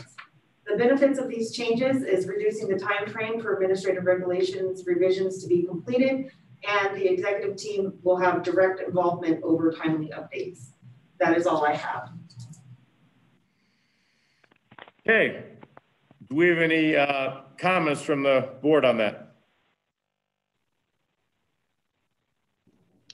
None here. Seeing none. Do we have a motion on this one? I move approval. We have a motion for approval. Any discussion? All in favor signify by saying aye. Aye. Aye. Motion passes. Item number 8, Administrative Regulation 307, Furlough Policy. Christina Leathers, Chief Human Resources Officer for the record. Administrative Regulation 307, Furlough Policy. The revision is based on the 31st special session of the Nevada Legislature, identifying the period of furloughs, the required number of hours, and the impact to benefits. Thank you. Do we have any questions on Administrative Regulation 307, Furlough Policy? None here, Governor. Secretary? None, Governor. Okay. Do we have a motion? Move approval. We have a motion on the floor. Is there a second? Yes, second. We have a motion and a second. All in favor signify by saying aye. Aye. Did I get 2 more ayes? Aye. Yes, yes. Okay. Aye. Motion passes. Thank you. Item number 9, public comment. This is the second time set aside for public comment. Anyone wishing to address the board on any item, please step forward, identify yourself for the record, and comments be limited to 2 minutes. Do we have any public comment? Hi, yes. My name is Michael Keck. Can you hear me? Yep. Okay, so this statement is regarding Ely State Prison. Warden Gitter, excuse me if I'm mispronouncing his name, has been running Ely State Prison by a series of memos used to circumvent the established policies and in turn the NRS chapters. Examples: mail deprivation enforced by staff via memo, further defining prohibited mail with language not present in AR 750, inmate mail. Indefinite property deprivation specifically used to retaliate against prisoners who set fires to protest conditions. the pretense of an ongoing arson investigation of personal property that invalidates ARs 704, 705, 711, and AR 707 inmate disciplinary, which was revised in 2017 according to nationwide prison reform standards. My tax dollars pay for the salaries of public servants voted into office, and employees underneath them, including the wardens and staff of NDOC.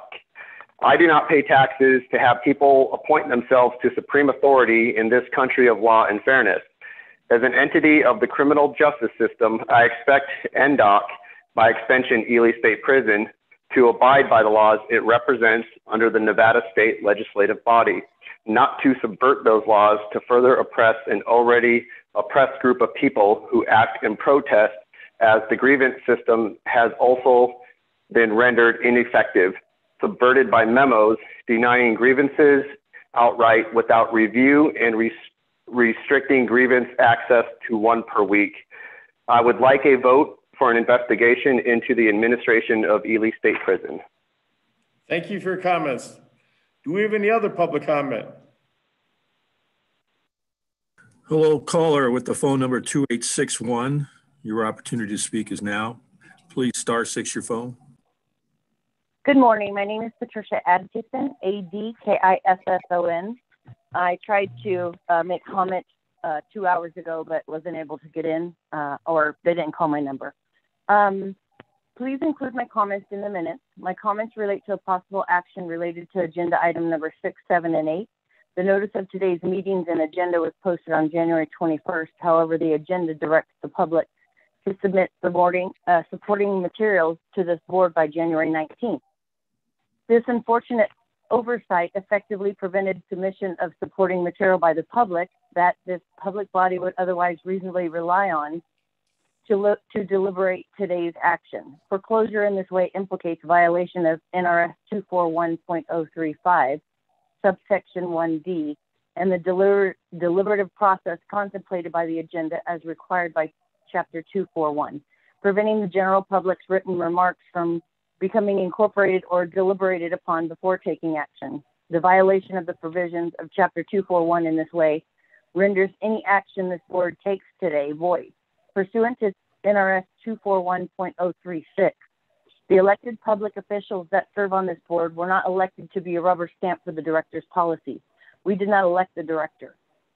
This board's apparent refusal to comply with the Nevada Administrative Procedures Act when establishing minimal procedural requirements for regulation making and adjudication procedure renders all actions by this board a de facto rubber stamp. The legislature establishes minimal procedure requirements for the regulation making and adjudication procedure of all agencies of the executive department empowered to improve regulations and state government for the judicial review of both functions except for those expressly exempted pursuant to provisions of NRS 233B. The fact that this board is charged with regulation making duties and not expressly exempted clearly envision the board's compliance. However, the department's exempt status stems from the fact that the department lacks authority to approve regulations not already defined by limits set forth by the legislature without the oversight and minimum due process safeguards provided for by law, whereby this board is acting as the ultimate authority or head of the department. Attorney General Opinion numbers 96-24 recognize this distinction, but simply to be the head of the department does not reduce this board's legal obligation in this regard. It increases it. Governor, the proverbial fox is guarding the hen house, and as Chief Executive Officer, you're responsible for the department actions. I have appeared before this board and the Board of Examiners. I reported department actions that implicate criminal conduct, including the department's unilateral criminalization of USC Second Amendment. If the board wants to review some of these facts, you can see NDOC grievance 200-631-05130. NRS 239 contemplates approved minutes at the board's next meeting. However, because the board does not meet regularly, circumstances like that. Excuse me, caller, you've exceeded the 2 minutes. Please be advised that you can submit written documentation at bopc@doc.nv.gov. Okay, and when I do, will those be in the minutes? Yes, of course. Hello? Okay, thank you so much. Have a good day.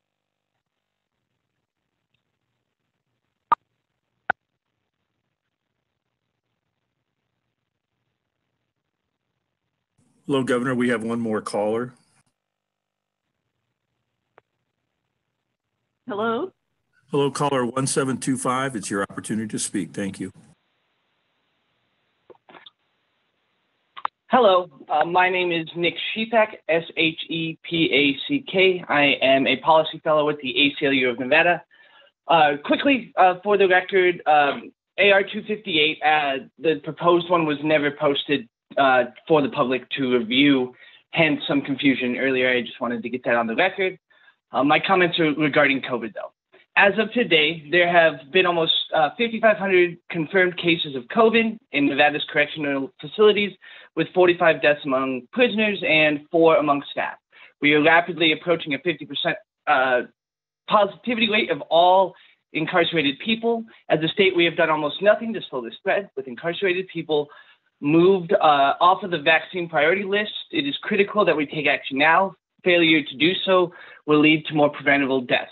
States across the country have implemented a variety of approaches to slow the spread in prisons, with the 2 most popular options being executive orders from governors to release those close to expiration who meet certain criteria, and the increased use of parole, probation, and pardon sports. Some governors have released the medically vulnerable, and at least half a dozen governors have used their commutation powers to reduce population. Louisiana created a temporary medical release program, and Connecticut gave their DOC discretionary release powers. Wisconsin, Maryland, and West Virginia have released those who are being held on probation and parole violations, while New York released pregnant women. Hawaii created a system to allow public defenders to petition for release. This is all to say that Nevada is in the minority of states who have done nothing, and its incarcerated population is now paying the price. It is not too late to do so, as so many others have done. Once again, we are asking the board and Governor Sisolak to act to save lives. We offer our assistance in developing a plan. Failure to act will lead to the death of some of Nevada's most vulnerable people, whose health and safety is the sole responsibility of the state. We must act now, and I thank you for taking my comment. Some of Nevada's Hello, caller. Good morning. 5262. It's your opportunity to speak. Please unmute by selecting *6. Thank you.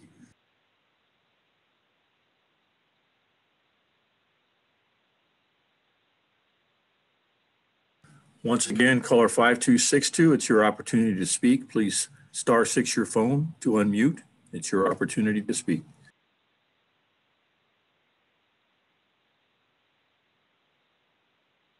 Can you hear me? Hello? Can you hear me? Hello? We can hear you, ma'am. Go ahead. Okay, thank you. Hello, my name is Kiki, and I am with Return Strong Families United for Justice for the Incarcerated. In the next 2 minutes, I will do my best to point a picture of you, of what my brother's life looks like inside. At this time, he is currently housed in NCC. He is suffering excruciating pain for months and knew the cause of the pain was cancer that he had been told was gone. Despite his medical history, he was not being treated. He begged to see a doctor and sent a kite after kite requesting to be seen. I know for a fact he asked many times because I was out here doing the same thing, leaving messages after messages with different people from the warden's medical staff, and have attempted to reach the director to try to get him some help, but got no response. Finally, in his desperation, he punched himself in the face hard so that he could get blood into his mouth so that he can cough up blood. Only then did he get to go see a doctor. At that time, they discovered he did in fact have stage 3 lung cancer, and he had to perform emergency surgery on his chest, which caused 2 broken ribs. The doctor prescribed medication, morphine. However, his ribs never healed. He has also been told that the cancer is progressive, and as he sits in his cell day after day in quarantine, not able to receive packages, not able to receive any of his clothing items that have been ordered for him due to being ill, he's not able to receive any sort of commissary. He still waits day after day for treatment. As of yesterday, he was brought a wheelchair because he is unable to walk. It has been 2.5 months since he has been told that will be sent to get chemo immediately, and he has yet to receive medical treatment. My brother was not sentenced to life, so therefore I'm not understanding why he is not given the right to fight for his own medical treatment. I'm asking for someone to step in and allow my brother Terry to be seen by a cancer doctor. Thank you. Thank you. Anyone else for public comment? Sir, we have one more caller. We have two more callers, pardon me. Caller with the last four of 3846. Please unmute your phone. It's your opportunity to speak.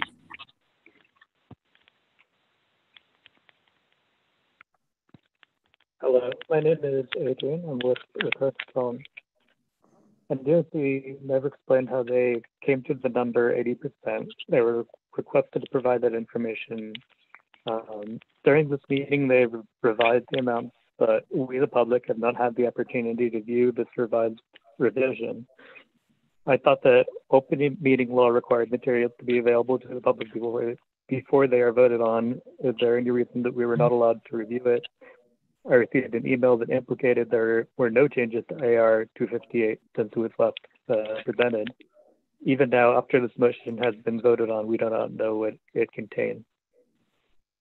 I do not feel like NDOC is being above board on these issues. They're making decisions without sufficient research and without due process, and then scrambling to handle the fallout.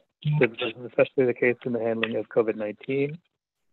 I believe that the state of Nevada is responsible for the well-being of the people they house in correction facilities, and it is failing in this respect. We need to take immediate steps to protect inmates and to release any eligible inmates. We need to have an independent investigation into the NDOC handling of COVID-19. And I would like to also express that and ask that you take immediate attention to Terry Clark, who is fighting cancer in a correction facility. Thank you. Thank you. Next speaker, please. Hello, caller with the last four of 4404. Please unmute your phone by pressing *6 now. It's your opportunity to speak. Thank you. Good morning, Honorable Governor and Commissioners. This is Kevin Ram with AFSCME Local 4041. I would like to thank NDOC for directing me to the appropriate area for the exhibits for review. In the future, I would like to make a suggestion, respectfully requesting that any ARs be submitted with a red line to be able to see the changes. I was unable to do that with the short amount of time that I could review them this morning. And with that being said, prior NDOC administrations were tasked by prior commissioners to submit the changes with a red line. Makes it easy to read and identify the changes, to be transparent. We appreciate your time and thank you. Thank you very much for your comments. Anyone else? No other. Hello? Hello, I guess not. Do we have a caller? Hello? Yes. Hello? Go ahead. Yes, ma'am. Yes. You can hear me? Yes. Whoa. Thank you. This is Mercedes Maharis, Maharis. The elephant in the room is what has happened to the IRS stimulus checks for our prisoners. Hello? Yes, we're listening, ma'am. Okay. Does the same deduction happen to the IRS checks? I remember that not nearly all prisoners got the applications for the $1,200 check. And I sent in 4 myself, and it's been months, and they have received nothing that I know of as of this morning. So how much is NDOC going to deduct from the IRS stimulus checks of $1,200? Number 2, the COVID positive inmates are unable to get counsel from their MDs in order to find out whether they qualify if they have had COVID, such as Robert Ramsey, who was in Centennial Hospital 11 days with COVID and pneumonia. He does not know. And so all prisoners who have had it should have a consultation with their doctors, in my opinion, to be safe in taking this vaccine. Please assist them in that. And double taxation of the families, I say, who are already living in poverty is inhumane. They only want to give their loved ones hope and a chance. President Biden said in his inaugural speech that we need to get back to the truth. That is why I am urging you once again to stop transcriptions of meetings, and I didn't get to say earlier, transfer everything from recorded audios, videos, and or Zoom or future technology. We can be leaders in this practice and much safer mentally and physically for everybody so that the truth gets out there. Thank you, caller. I don't know. Thank you, caller. Your 2 minutes are up. If you'd like, please contact the DOC or the BOPC at doc.nv.gov. Anyone Thank you else? very much. We have no one else at this time, sir. Okay, last call. No one else?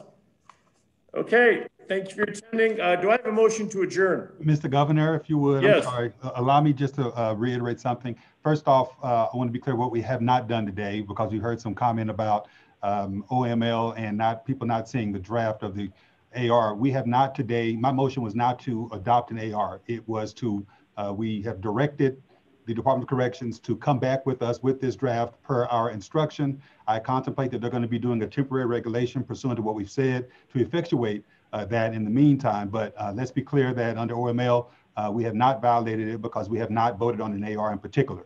I do want to have my DAG chime in to the extent he thinks we need some clarifying language.